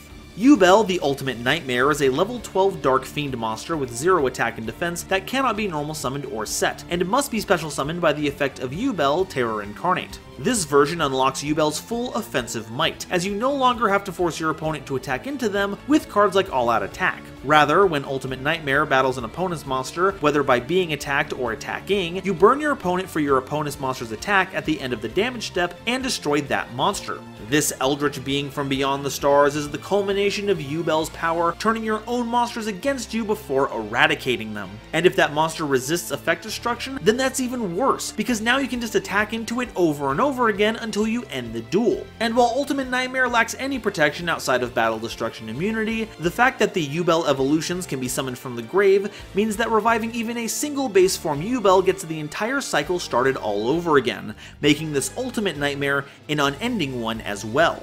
Okay, brief tangent aside, let's focus on the support cards for the Neos fusions. Contact Out is a quick play spell that returns a Neos fusion monster you control to the extra deck, and if all of the fusion materials that are listed on it are in your deck, you can special summon them. This makes it so you can at least keep something if your Neos fusions are destined to leave the field, though this does mean you won't be getting the benefit from your 3 material fusions. However, this does have some very specific synergy with Nebula Neos, as its effects are not once per turn. Contact Fuse for Nebula to draw some cards and get a negate, Contact Out to get the material back, maybe do something fun with Dark Panther while they're back on the field, then Contact for Nebula again to draw even more cards and negate another card. But even outside of a very specific value play like this, it's a great way to avoid contact with your opponent's interaction. Double Hero Attack is a quick play spell that you can activate if you control a fusion monster that lists Elemental Hero Neos as a material. You target a hero fusion monster in your grave, and when it resolves, you special summon it, ignoring summoning conditions. This card is going to absolutely end some games out of nowhere if you're going deep on the hero fusions, especially if you grab what the art suggests. By that point in the duel, Shining Flare Wingman is going to have a ton of attack points, but in a lot of cases it's just too impractical. Like, look at the artwork again. What's gonna happen to that Shining Flare Wingman if you don't win the game that turn and Magma gets shuffled away? Yeah, not good things. So when adding this to your deck, make sure to double check your win conditions. Instant Neospace is an equipped spell you can equip to any fusion monster that lists elemental hero Neos as material, and it doesn't have to activate the mandatory effect that shuffles them into the deck during the end phase while equipped. And if the equipped monster does leave the field, you can special summon an elemental hero Neos from your hand, deck, or grave. This helps to alleviate the need for Neospace, and while you aren't going to get the 500 attack boost like from the field spell, getting a Neos back to replace your fusion is more than a fair trade. However, it doesn't really advance your game plan, and is just as susceptible to spell and trap removal as the real thing, so I'm not too keen on running it this instant. Neos Fusion allows you to special summon a fusion monster from your extra deck that lists exactly 2 material, including elemental hero Neos, ignoring its summoning condition, by sending those fusion materials from your hand, deck, or field to the graveyard. For the rest of the turn after you resolve Neos Fusion, you can't special summon monsters at all. And if any number of those fusion monsters you control that list elemental hero Neos as material will be destroyed by battle or card effect, or shuffled into the extra deck by their own effect, you can banish Neos Fusion from the grave instead. This card is a huge boost to the deck, skipping all that pesty gathering the right monsters and getting them onto the field steps and getting right to the good part, summoning a 2500 attack monster that can take a single card out of the opponent's hand and nothing else. I guess you could also summon like, Brave Neos or Rainbow Neos, but come on, you and I both know that if you're gonna exploit a fusion spell meant to summon a monster that represents the bond between a protagonist and the bestest best friend, you're just gonna use Red Eyes Fusion. By the way, you wanna know what an awful Wasteland Duel Links is? This card is our foolish burial. Miracle Contact is a normal spell that has you shuffling the fusion materials for an elemental hero fusion monster that lists elemental hero Neos as material from your hand, field, or grave into your deck to special summon that fusion monster from your extra deck, ignoring summoning conditions. Now this is what should be the basis for all Neos decks moving forward. While Neos Fusion does a great job of giving you access to your 2 material fusions, they can't help with the bigger ones, and thankfully both Neos Fusion and Convert Contact set up your grave for a big Miracle Contact. Cosmo Neos may normally take up so many material that it's hard to put together a follow-up play, but Miracle Contact can do it all by itself with no drawback while recycling your material. But I just wish they would use a different name. I'm sorry, but using a spell means it's not a contact fusion. This goes against everything I stand for as a Gladiator Beast stan. Reverse of Neos is a quick play spell that you can activate when a face-up Neos fusion monster you control is destroyed. You special summon an elemental hero Neos from your deck in attack position, it gains 1000 attack, but is destroyed during the end phase of the turn it's summoned. A 3500 attack Neos is pretty big, but you're not likely to leverage it into anything useful. Either the Neos fusion is destroyed during your opponent's turn, in which case it's a temporary nuisance, or it's destroyed during your turn, in which case you better find a fusion to put it back into soon, because if you don't use it, you're gonna lose it. So despite the name, this card isn't going to be reversing any games anytime soon. Our last piece of support is Next, a normal trap that lets you special summon any number of elemental hero Neos or Neospatian monsters with different names from your hand and or grave in defense position, but their effects are negated, and as long as you control any of those face-up special summon monsters, you cannot special summon monsters from the extra deck except fusion monsters. Also, if you control no cards, you can activate Next directly from your hand. So unlike the card it's referencing, this card actually does work with all the Neospatians. But since your contact fusions will put all those material in the deck where Next can't get to them, it is going to take a bit to set up, and doesn't really play nice with your standard game plan. But despite that, it's similar to Miracle Contact, in that it can put together all the material you need for a contact fusion in one card. And since it works on generic Neospatians, if they ever add to the roster, then I can't wait to see what they do with them next. Issue number 4? Assemble. Our remaining hero teams don't have enough entries to warrant their own videos, so we're assembling them all into a single video. We'll cover Evil, Masked, Vision, and Extra heroes, then wrap things up with some tantalizing trivia and outstanding outliers. Part 1. Evil. Jaden experiences an incredible journey full of twists and turns throughout GX, but perhaps the most memorable was his brief stint as the Supreme King. A personality brought to the surface by Yubel before the two combined their spirits, the Supreme King sought to consume the souls of duelists to complete the legendary Super Polymerization, arguably the most powerful fusion spell ever printed, even in paper. The Supreme King would pivot to evil heroes as his deck of choice, though not completely abandoning elemental heroes, as many of them are required for fusion material. A lot of them even got some sweet alternate arts to fit the aesthetic. Still waiting on that Wildheart one, by the way. Oh, and it should be noted that all evil heroes are fiend monsters. Evil Hero Infernal Prodigy is a level 2 dark monster with 300 attack and 600 defense, and can be special summoned from your hand if you control no monsters. Also, once per turn during the end phase in which it was tributed, granted, for the tribute summon of a hero monster, you get to draw a card. This can be very helpful in the summon of your bigger heroes, especially Malicious Edge, which we'll get into a bit, but could otherwise have value as a free special summon for Link plays in the modern era. But what spooks me is that this monster shares the same level and battle stat as Hero Kit. I guess the little scrapper took Nova's advice a little too far. Evil Hero Infernal Gainer is a level 4 Earth monster with 1600 attack and 0 defense. During your main phase 1, you can banish them from the field, then target a fiend monster you control. That target can make a second attack during each battle phase while you control that face-up monster, and Infernal Gainer is special summoned back in attack position after your second standby phase after activation. So not only does this double the threat of your bigger evil heroes, you can just toss this into any fiend deck for the same results. Fabled, Infernoid, Unchained, you can use this monster to help your bosses make some serious gains. Evil Hero Malicious Edge is a level 7 Earth monster with 2600 attack and 1800 defense. If your opponent controls any number of monsters, you can tribute summon them face up using a single tribute and deals piercing battle damage. This is a vastly improved version of Blade Edge, giving you the option to tribute with less material if your opponent has any kind of board presence. And since Infernal Prodigy is a free special summon you can use as tribute that gets you a draw, you can deploy this card quickly and efficiently. And on top of that, they're a very accomplished cosplayer. Look, they're even showing off their award-winning Voldo costume. Evil Hero Sinister Necrom is a level 5 Dark monster with 1600 attack and 1800 defense, and you can banish them from the grave to special summon an evil hero from your hand or deck, except another copy of itself. Elemental Hero Necroshade has joined the dark side while maintaining an effect that similarly helps you get big monsters onto the field, but in a much more powerful way. However, the pool of monsters you can actually summon with them is still quite small, and only Infernal Gainer and Malicious Edge are really effective targets. This may seem like a high value card, but it misleads you in a very sinister way. Evil Hero Dusted Gold is a level 4 light monster with 2100 attack and 800 defense. You can discard them to add a Dark Fusion, or a card that specifically lists Dark Fusion, from your deck to your hand, except another copy of itself. They also can't attack unless you control a fusion monster. Much like how Necroshade is going through a villain arc at the moment, so too is Elemental Hero Captain Gold. And they've really stepped up their game, helping you access fusion spells that will access your Evil Hero team, including one of the most powerful end-board heroes in the game. It's certainly a great excuse to... what's up? Do I have to say it? Of course you have to say it. People love puns. Okay. It's certainly a great excuse to dust off your old hero deck. I'm not getting paid for this.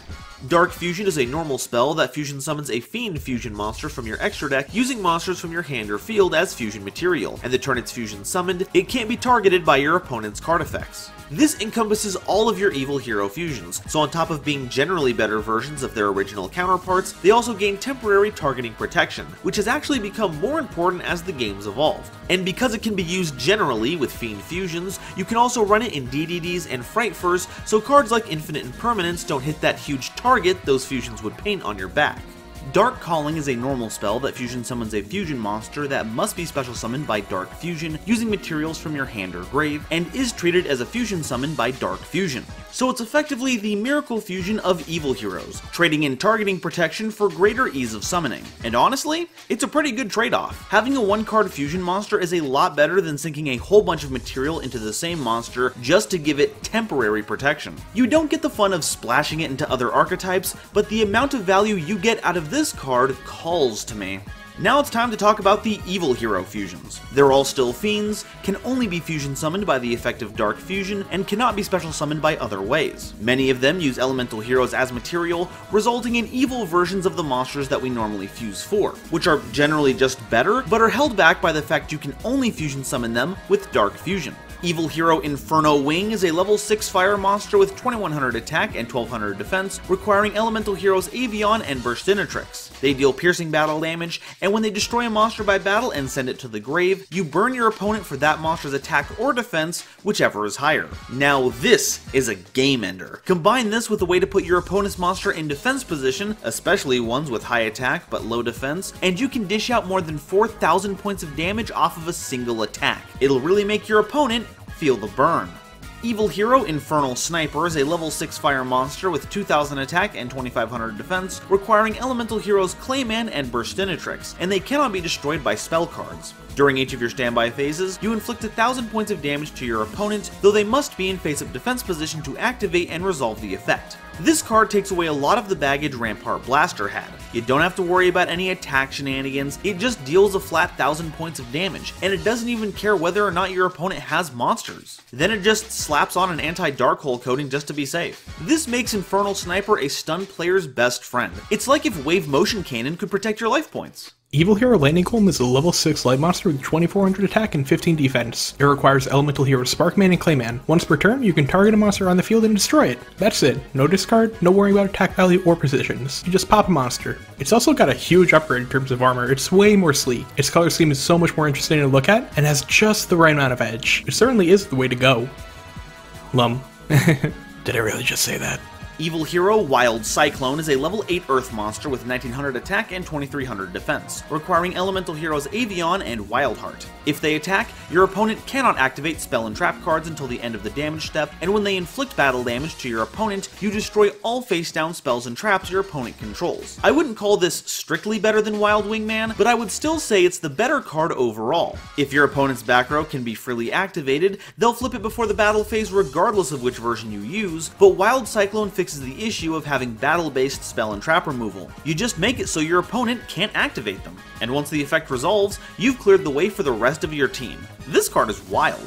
Evil Hero Dark Gaia is a level 8 Earth monster with question mark attack and 0 defense, requiring a Fiend monster and a Rock monster as material, and their original attack is equal to the combined original attack of its fusion material. When Dark Gaia declares an attack, you can change all defense position monsters your opponent controls to face-up attack position, and flip effects are not activated. Now, the observant among you might have seen that evil heroes don't have a rock monster. Heck, heroes don't have a rock monster in general. So what's the deal? Well, in the anime, Dark Gaia is made by combining one of the Supreme King's evil heroes with Jim Crocodile Cook's Gaia Plate the Earth Giant by way of super polymerization. Which, you know, you can't do in paper, but the anime is wild like that. In proper Yu-Gi-Oh!, it's opened the way for people to jam increasingly large Fiend and Rock-type monsters into their deck, so they can use Dark Calling to make a whopper of a beater that, because of its effect, will always get in for a huge chunk of damage, helping you to achieve a landslide victory. Evil Hero Malicious Fiend is a level 8 fire monster with 3800 attack and 2100 defense, requiring Evil Hero Malicious Edge and a level 6 or higher Fiend monster. During your opponent's battle phase, all monsters your opponent controls are changed to attack position and must attack Malicious Fiend if able. This card is kind of the opposite of Dark Gaia. Instead of finding a single point on your opponent's field you can exploit for massive damage, you punish them for going to the battle phase with a bunch of smaller monsters, or even bigger ones. There are very few monsters that can get over 3500 by themselves, though the catch is that even a single one can attack over Malicious Fiend to turn the effect off. But if you can apply some more stat boosting effects to make Malicious Fiend even bigger, it'll certainly help you take the edge off of those worries. Evil Hero Malicious Bane is what you get when Malicious Edge gets swole for the summer. This boss monster needs any evil hero and any monster with a level of 5 or higher. Bane upgrades Edge's effect from piercing damage to a full-on board wipe for any of your opponent's monsters with equal or less attack than Bane, and with stats of 3000 across the board, it's pretty unlikely they'll have anything bigger. And when they are destroyed, your monster is going to gain 200 attack points for each monster destroyed by this effect. Now combine this with the attack boosting arsenal of Dread Decimator, Sunrise or Honest Neos, and you have the Supreme King of hero bosses. Anything this card doesn't destroy with its effect will bow down before the king in the battle phase. However, the most evil thing about this card? Well, it's got to be the price point. Supreme King's Castle is a field spell that allows you to fusion summon for any of your Evil Hero fusions with cards other than Dark Fusion.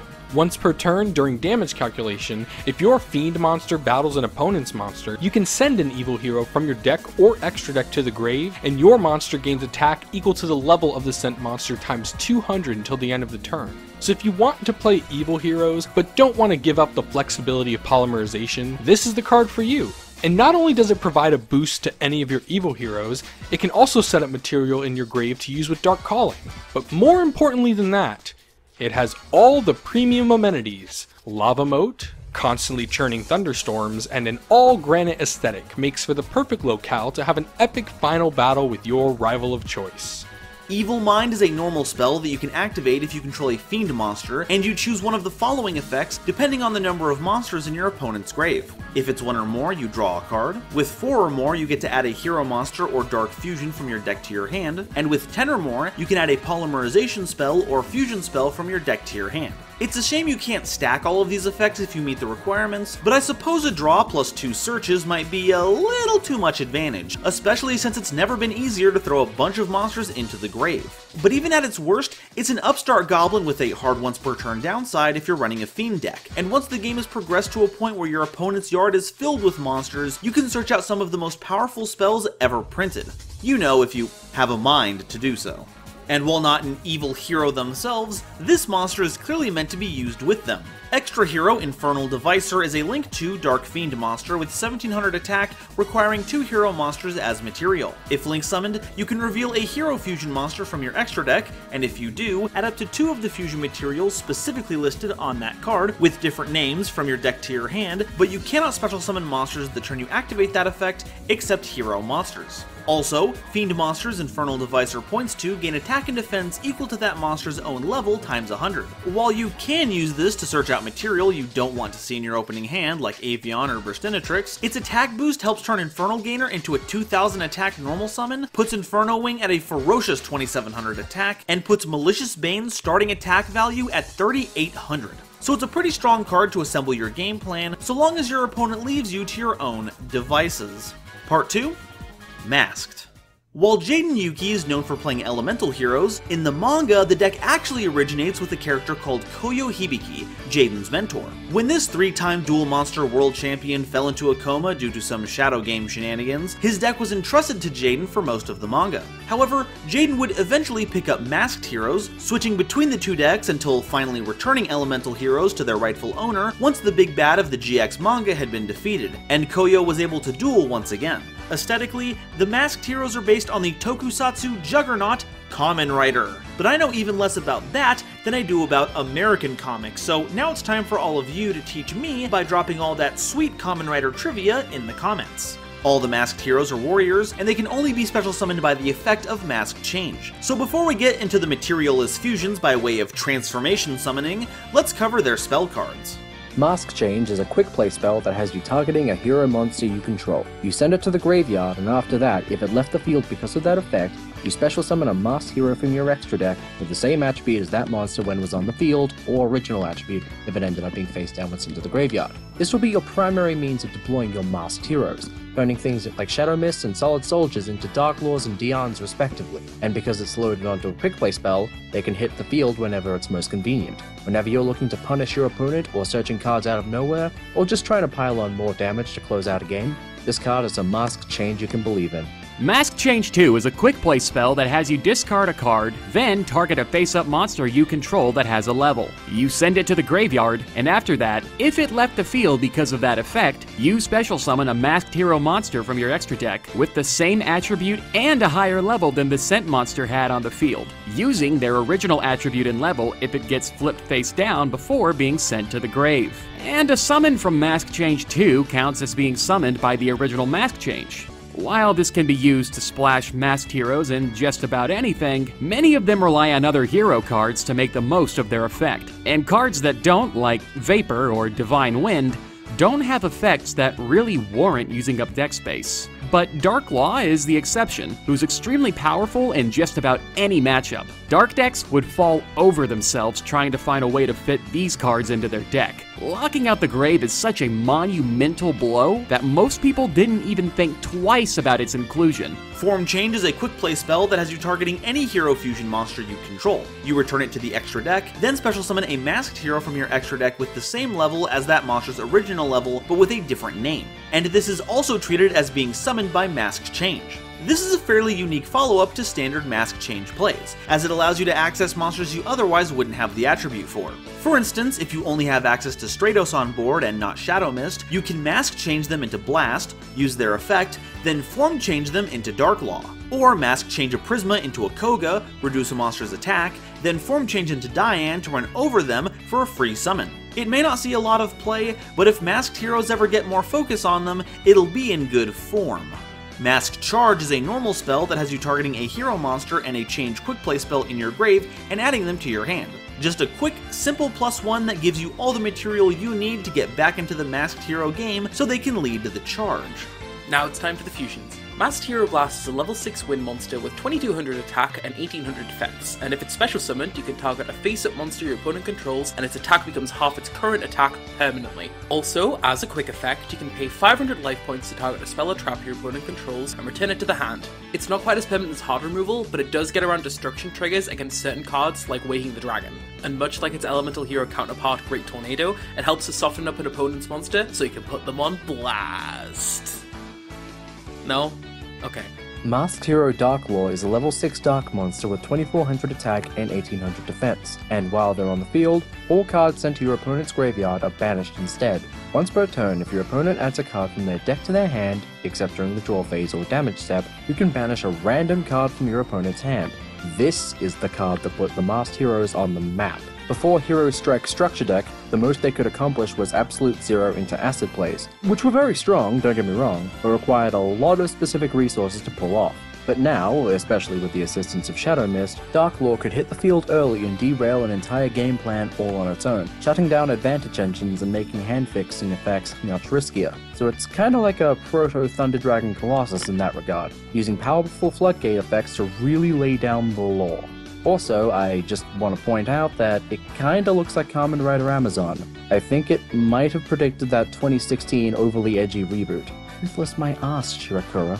Masked Hero Goka is a level 6 fire monster with 2200 attack and 1800 defense and gains 100 attack for each hero monster in your graveyard. This is basically the same effect as elemental hero Ecorion, except you can't use Goka to enable a strong super poly, and we don't exactly have a huge offering of effective fire attribute heroes to work with, so I certainly don't hold a flame for this hero. Masked Hero Vapor is a level 6 water monster with 2400 attack and 2000 defense and cannot be destroyed by card effects. Unfortunately, it's still susceptible to targeting, and 2400 is fairly easy to get over in battle when compared to similar monsters, but at least Vapor has completed the States of Matter cycle that Solid and Liquid Soldier set up. Masked Hero Acid is a level 8 water monster with 2600 attack and 2100 defense. When special summoned, you destroy as many spell and traps your opponent controls as possible, and if you do, all monsters your opponent controls will lose 300 attack. Trust me, makes all the difference. It's very important that he does that. The infamous second part of the Absolute Zero Acid combo. Entwining these two effects leads to a complete board wipe against the opponent, and leaves them open for a full-scale assault. And blowing out the back row may not always seem like the most impactful effect, the chain block does allow Absolute Zero to go off, and it can cause quite an acid splash. Masked Hero Anki is a level 8 dark monster with 2800 attack and 1200 defense, and can attack directly, but when it does so using that effect, the battle damage inflicted is halved. Also, when they destroy a monster by battle and send it to the grave, you can add a change quick play spell from your deck to your hand. Anki is the definition of an aggro card, pressuring your opponent on all sides to force out answers. If they have an attack position monster that you can get over, sweet! You run over it with Anki and get a search. Is it too big for Anki to defeat? Then you just chip in for 1400 while waiting for your own answer. And since it can be mask changed into existence, Anki can be dropped into the middle of a battle phase at the drop of a hat to cause even more mayhem. Also, side note, Anki has the best drip out of the entire Masked Hero lineup. Who doesn't want those claw boots? Masked Hero Dian is a level 8 Earth monster with 2800 attack and 3000 defense. When Dian destroys an opponent's monster by battle and sends it to the graveyard, you can special summon a level 4 or lower hero from your deck. Dian kind of works like Anki, but trades the wide range of utility for broader search capabilities. Effectively, you can summon a Shadow Mist off of its effect to add a mask or form change like Anki can, but you can also summon Stratos for back row removal or to search cards like Honest Neos. Oh, and in a pinch, 3000 defense will hold the line against a lot of attackers. Unfortunately, Solid Soldier is your only viable Earth-type target to use, but as soon as better options become available, I'm positive this card will shine on like the crazy diamond it is. Masked Hero Divine Wind is a level 8 wind monster with 2700 attack and 1900 defense. They cannot be destroyed by battle, your opponent can only attack with a single monster during each battle phase, and when Divine Wind destroys a monster by battle and sends it to the grave, you can draw a card. This card actually kinda slaps, if only during simplified game states. Normally at that point, effect removal is at an all-time low, so having a monster that owns the battle phase like this while also helping you draw into cards to put you ahead is outstanding. However, in just about every other case, its utility is outshined by Blast, as that monster can remove back row threats while actually putting an opponent's monster low enough to get over. In comparison, Divine Wind is little more than some minor turbulence. Masked Hero Kuga. It's pronounced Koga? I have been informed it is Koga. Masked Hero Koga is a level 8 light monster with 2500 attack and 1800 defense, but gains 500 attack for each monster your opponent controls. Once per turn, during either player's turn, you can banish a hero monster from your grave, then target a face-up monster on the field, and that target loses attack equal to the attack of the banished hero until the end of the turn. This acts as a kind of reversed Honest Neos. Instead of dropping monsters out of your hand to gain attack, you banish them out of your grave to make the opponent lose that attack. And even without that, it does an amazing job of punishing your opponent for going wide with their field. Even a single monster bumps them up to 3000, and even one additional monster can put Koga out of reach of a lot of attackers. It's an outrageously powerful monster during the battle phase, and has a bit of a knack for lighting up the battlefield. Part 3. Vision. Much like how Jaden has a much different deck between the anime and the manga, so too does Aster Phoenix. On the printed page, he wields the Vision Heroes, dark attribute warrior monsters that wear giant helmets with huge zoom lenses. Now, this may seem completely random, but it's actually a pun on an ability many of them share. When you take damage, they can be placed from your grave to your spell and trap zone face up as continuous traps, and during any main phase, you contribute a hero monster you control to special summon them from your spell and trap zone. The first part of this effect is shown in the manga as them returning as ghostly apparitions, or in other words, as visions, which, giant zoom lenses might help out with. Get it?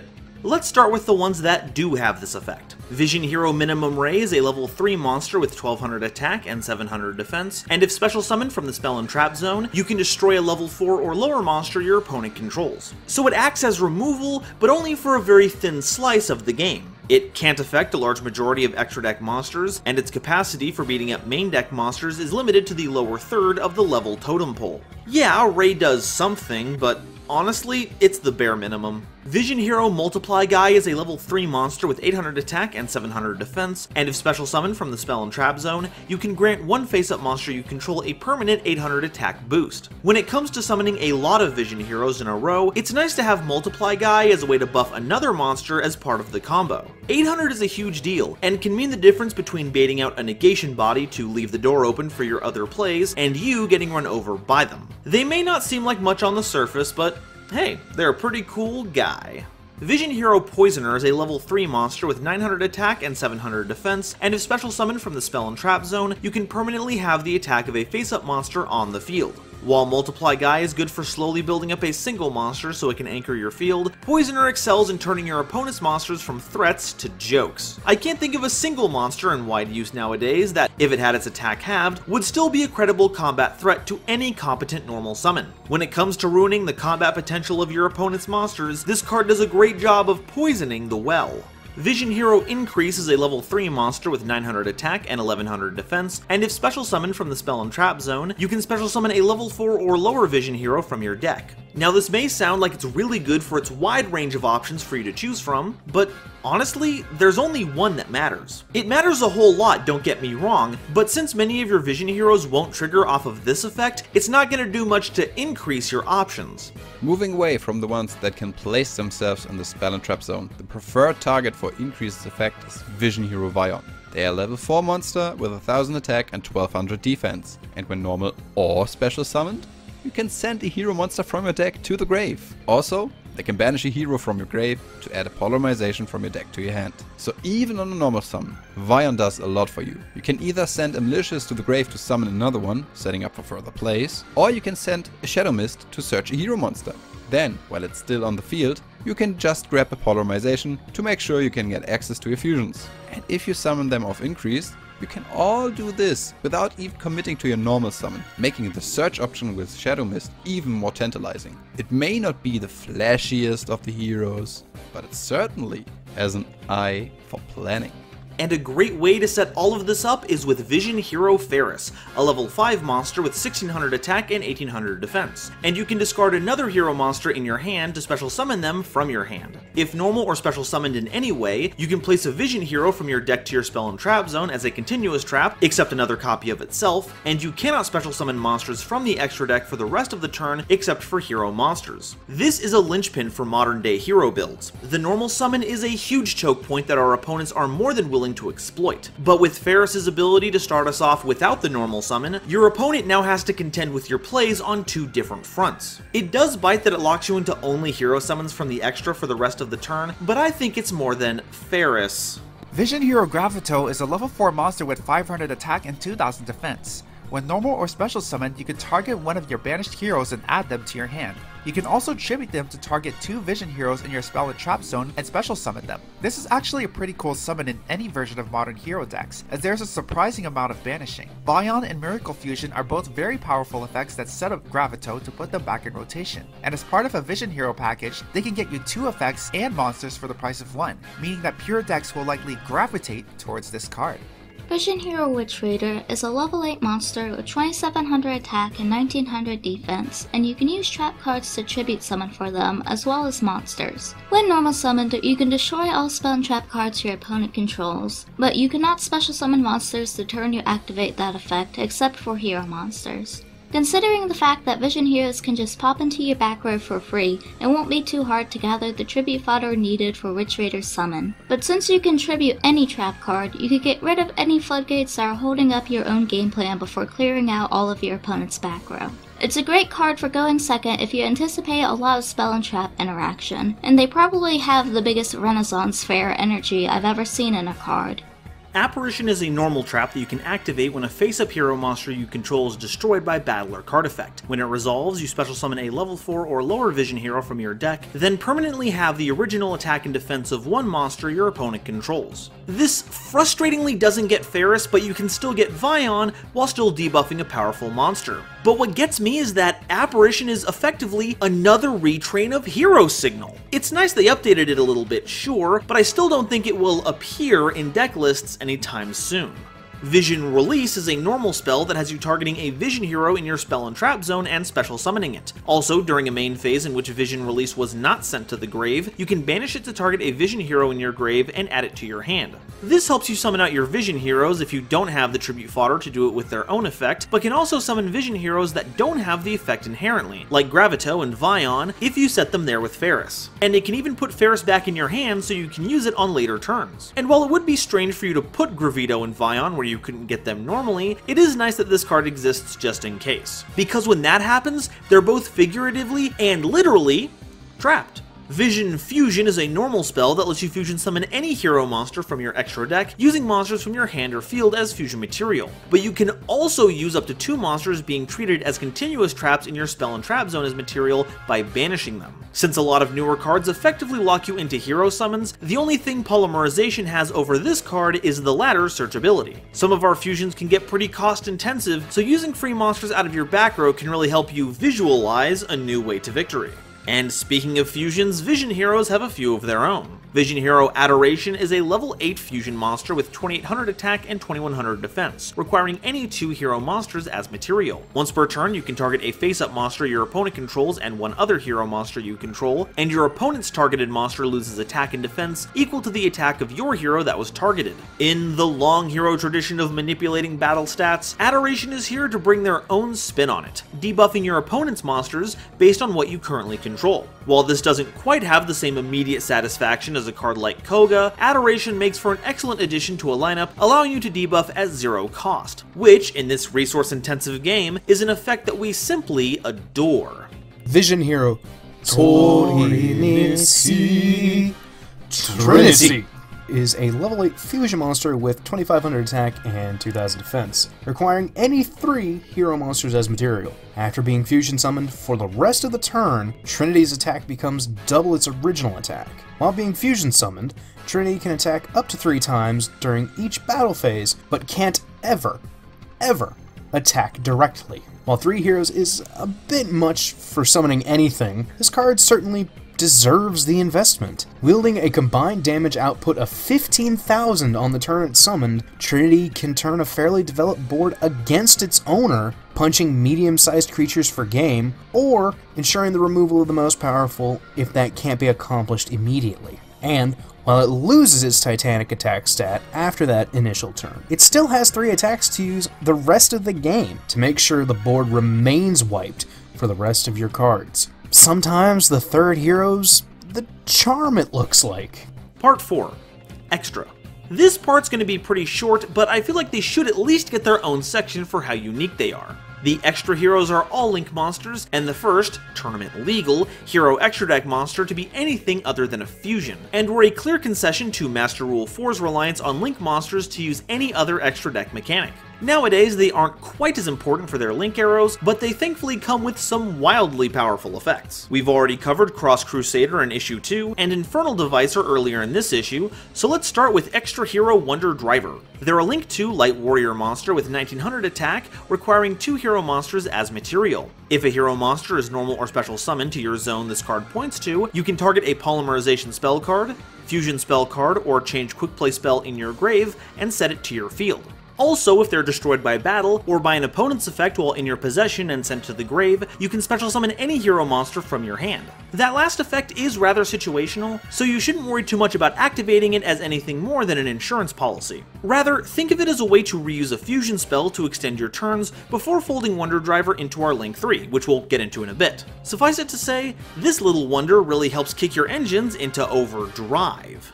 Extra Hero Dread Decimator is a Link 3 Dark Warrior monster with 2500 attack, requiring 2 or more hero monsters. They deal piercing battle damage, and they gain 100 attack for each hero monster with different names in your grave, and also grants that bonus to any hero monster they point to. This card acts as the final and most important piece for your OTKs. The amount of attack gained across your entire field by this one effect quickly gets out of control. It does nothing to advance your actual game plan, but as a destination, your opponent's gonna dread dealing with it.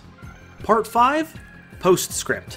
This section covers cards that don't quite fit into any other categories we've gone over so far, but should still be covered nonetheless. Phantom Magician is a level 3 dark spellcaster with 600 attack and 700 defense, and when destroyed by battle and sent to the graveyard, you can special summon a hero with 1000 or less attack from your deck in face-up defense position. This card had a brief stint in the GX manga, effectively being used as a floater to get a Vision hero, which explains why it can only grab heroes with such small attack stats. But despite the low ceiling on attack points, it can still summon some pretty relevant monsters like Shadow Mist and Vion. It can even summon Woodsman in the perfect position, solving a lot of the card's issues. And honestly, it's probably the best magic trick I've ever seen from a spellcaster monster.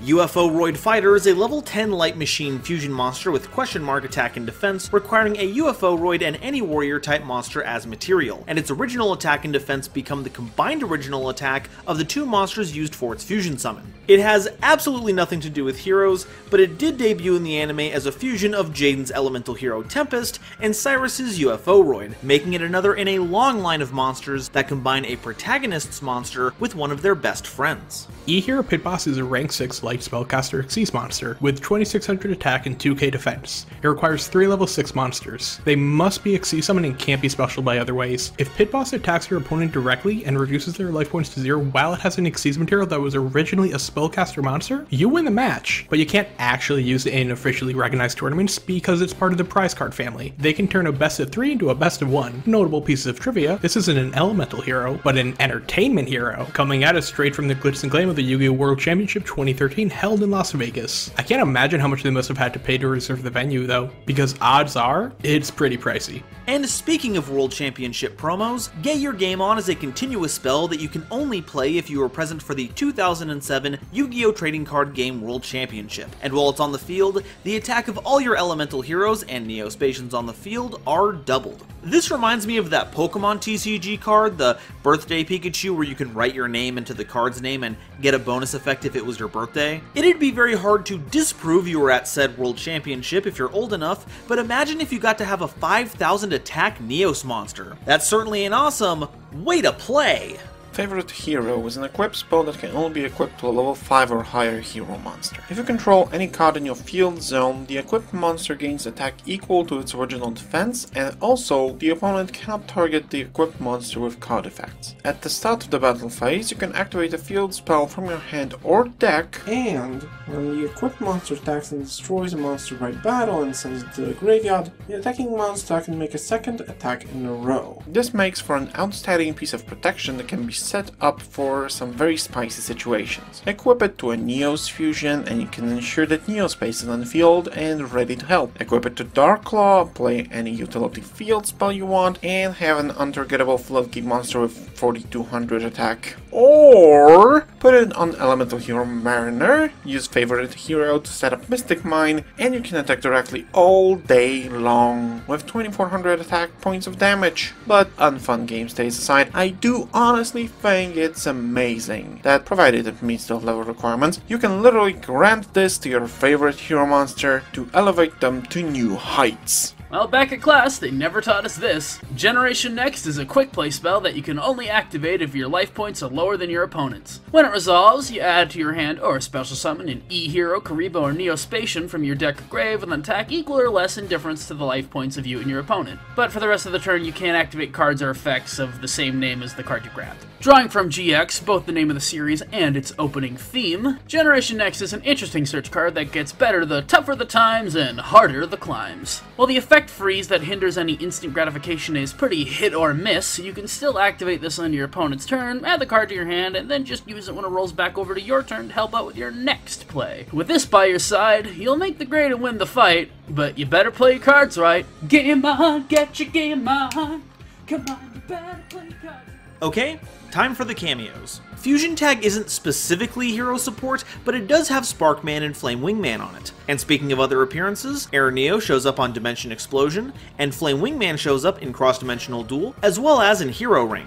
Hero Metal also bears the name, and looks like some kind of hero is wearing it, but it's basically just a worse Waking the Dragon. We've also got a couple of cards with dual discs in them that have close enough names. Destruction of Destiny was used by Aster, basically as a self-mill card to fuel Shining Phoenix Enforcer, and Heroes Rule 2 was used by Jaden, which is a sequel to the anime-only card Heroes Rule 1.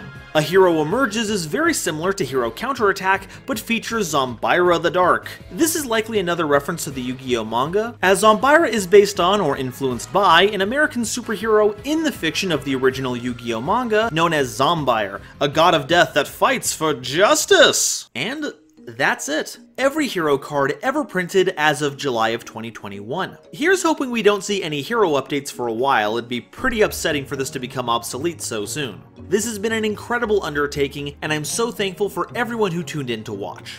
I'm also thankful for everyone who took time out of their schedules to help with voicing these cards. My workload would have been immeasurably larger if I didn't have their help, so they all deserve some very special shoutouts.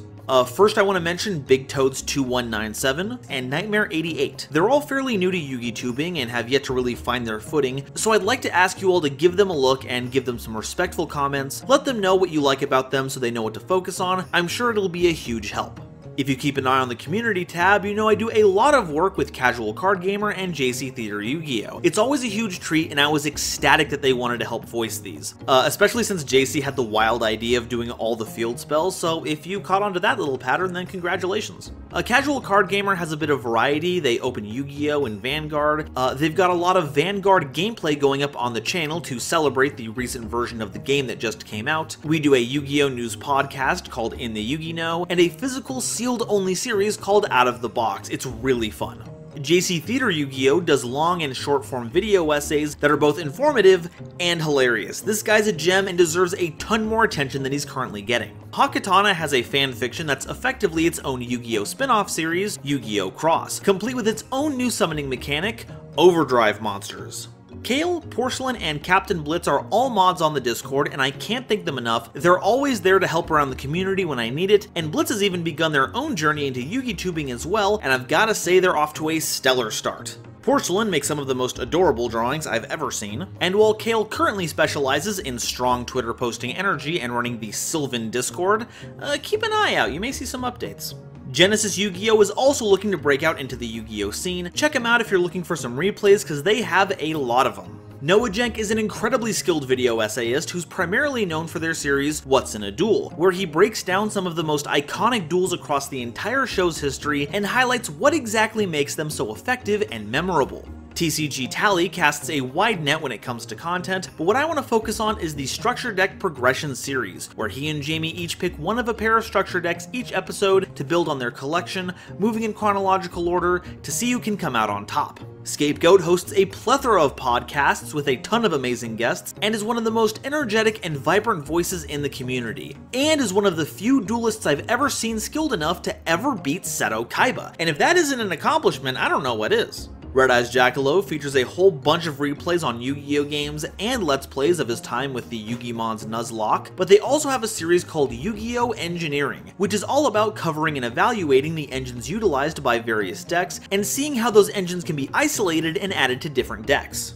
direYGO makes short combo videos, the Idiot's Guide series, which is perfect for me and I look forward to it every week. They also have the wildest progression series idea I've ever seen, Fusion Factory, which I can't really do justice here, you have to go watch it right now. Crystlabndce is always fun to watch, she's got this great welcoming energy that's infectious in all their streams, definitely follow them on Twitter, Twitch, and YouTube, you won't regret it. KarmaZVT is a VTuber from the future that has come to pilot mechs and play Yu-Gi-Oh! Along with a variety of other games. And honestly, the more Yu-Gi-Oh! VTubers we can get, the better. Corbinisms is just a treat to see on Twitter, you gotta follow him. YGOPulse definitely keeps their fingers on the pulse of the game, covering every officially recognized format, which means regular TCG content, as well as Duel Links and speed duels, so there's a lot to sink your teeth into. Habri makes Yu-Gi-Oh! AMVs, which I have not seen in forever, so if you miss seeing the ancient art of anime music videos, definitely give them a watch.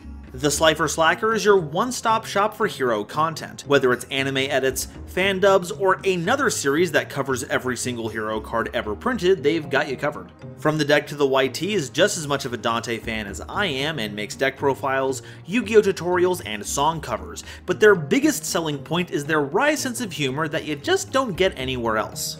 AleksisYT has quite a bit of videos on Duel Links, Legacy of the Duelist, and my personal favorite, purchasing and showing off fake Yu-Gi-Oh! Cards, which are always a treat to see. They're also, like, the only person I see talking about Yu-Gi-Oh! 7, so she's been a big help in getting to keep up with it. Rook's Table is someone I cannot say enough good things about. They're my primary source for speed duel content, they have an outstanding voice for commentary, no doubt honed from casting numerous live video game events, but they also open some Magic the Gathering from time to time, as well as paint minis, which, as a tabletop player myself, is of particular interest to me. The Havre Card Man is making market watches and deck profiles on some out there decks. They also make the Yu-Gi-Oh! Synthesis audio drama, which you should totally be watching, and not just because I do the narration. And if you want to see an example of their work, you don't need to go very far, because on this channel you just have to watch the Magic Key Explained episode. They did all the visual and audio edits for it, and it's fantastic. Bumbles McFumbles has gone through a pretty major content shift recently, pivoting over to whichever video game related topic his eldritch unknowable mind settles on, but he's also made quite a few videos of custom voice lines as if a number of iconic Yu-Gi-Oh! Monsters became playable characters in Duel Links. It's wonderfully creative and outstandingly executed, but since then, Bumbles has been the victim of an algorithm that hates it when creators stray from their starting path. Trust me, every video they make is a bundle of laughs, so as a personal favor to me, please go watch this man's content. MageOfAncient makes a ton of deck profiles and is really ramping up their streaming. For a handle on their style, they have a deck profile from April for Cyber Dragons that starts with a simple combo, so you know you're learning some useful info right off the bat without having to deal with much filler. Kiri MK1 is doing a lot of remote dueling over on their Twitch, and they have some very informative videos on YouTube about the decks they play. Neshi is the Crystal Beast King. Every video is about them, but don't mistake that for being out of touch, as he finds a way to add them into a lot of current decks to show off how powerful they can be, even in a modern context. If you need a steady stream of Jesse Anderson energy, Neshi is the place to go. Ecorion has just wrapped a Heroes Singles Only series, attempting to build the deck we just talked about on a scheduled budget. It's an interesting way to see the development of a deck step by step without having to worry that some episodes will just be duds because of bad pulls. I also couldn't have done this without the help of my lovely patrons, who are making it more possible every day that I can support myself just by doing this for all of you. We've got our illustrious Quasar Commander, J. Yuri Boy, as well as Nebula Navigators, the Wizard Moose and the Fresh Prince of Conair, our Cosmic Crusaders, Chaz Ghost, Colin Todd, Panda PLS, Legendary Raven, and Shep Shao Shep, as well as the wonderful Starlight Explorers you see on screen now. If you've made it this far, then I've got a good feeling that you liked what you watched, and it would mean the world to me if you could join these fine patrons, where you can get access to my video scripts and deck lists from streams, as well as exclusive voting rights for an explained video once a month, or by becoming a channel member, which is basically like a Twitch sub, so you can gain access to some very colorful emotes. Thank you all so much for watching, and I'll see you next time. Bye-bye.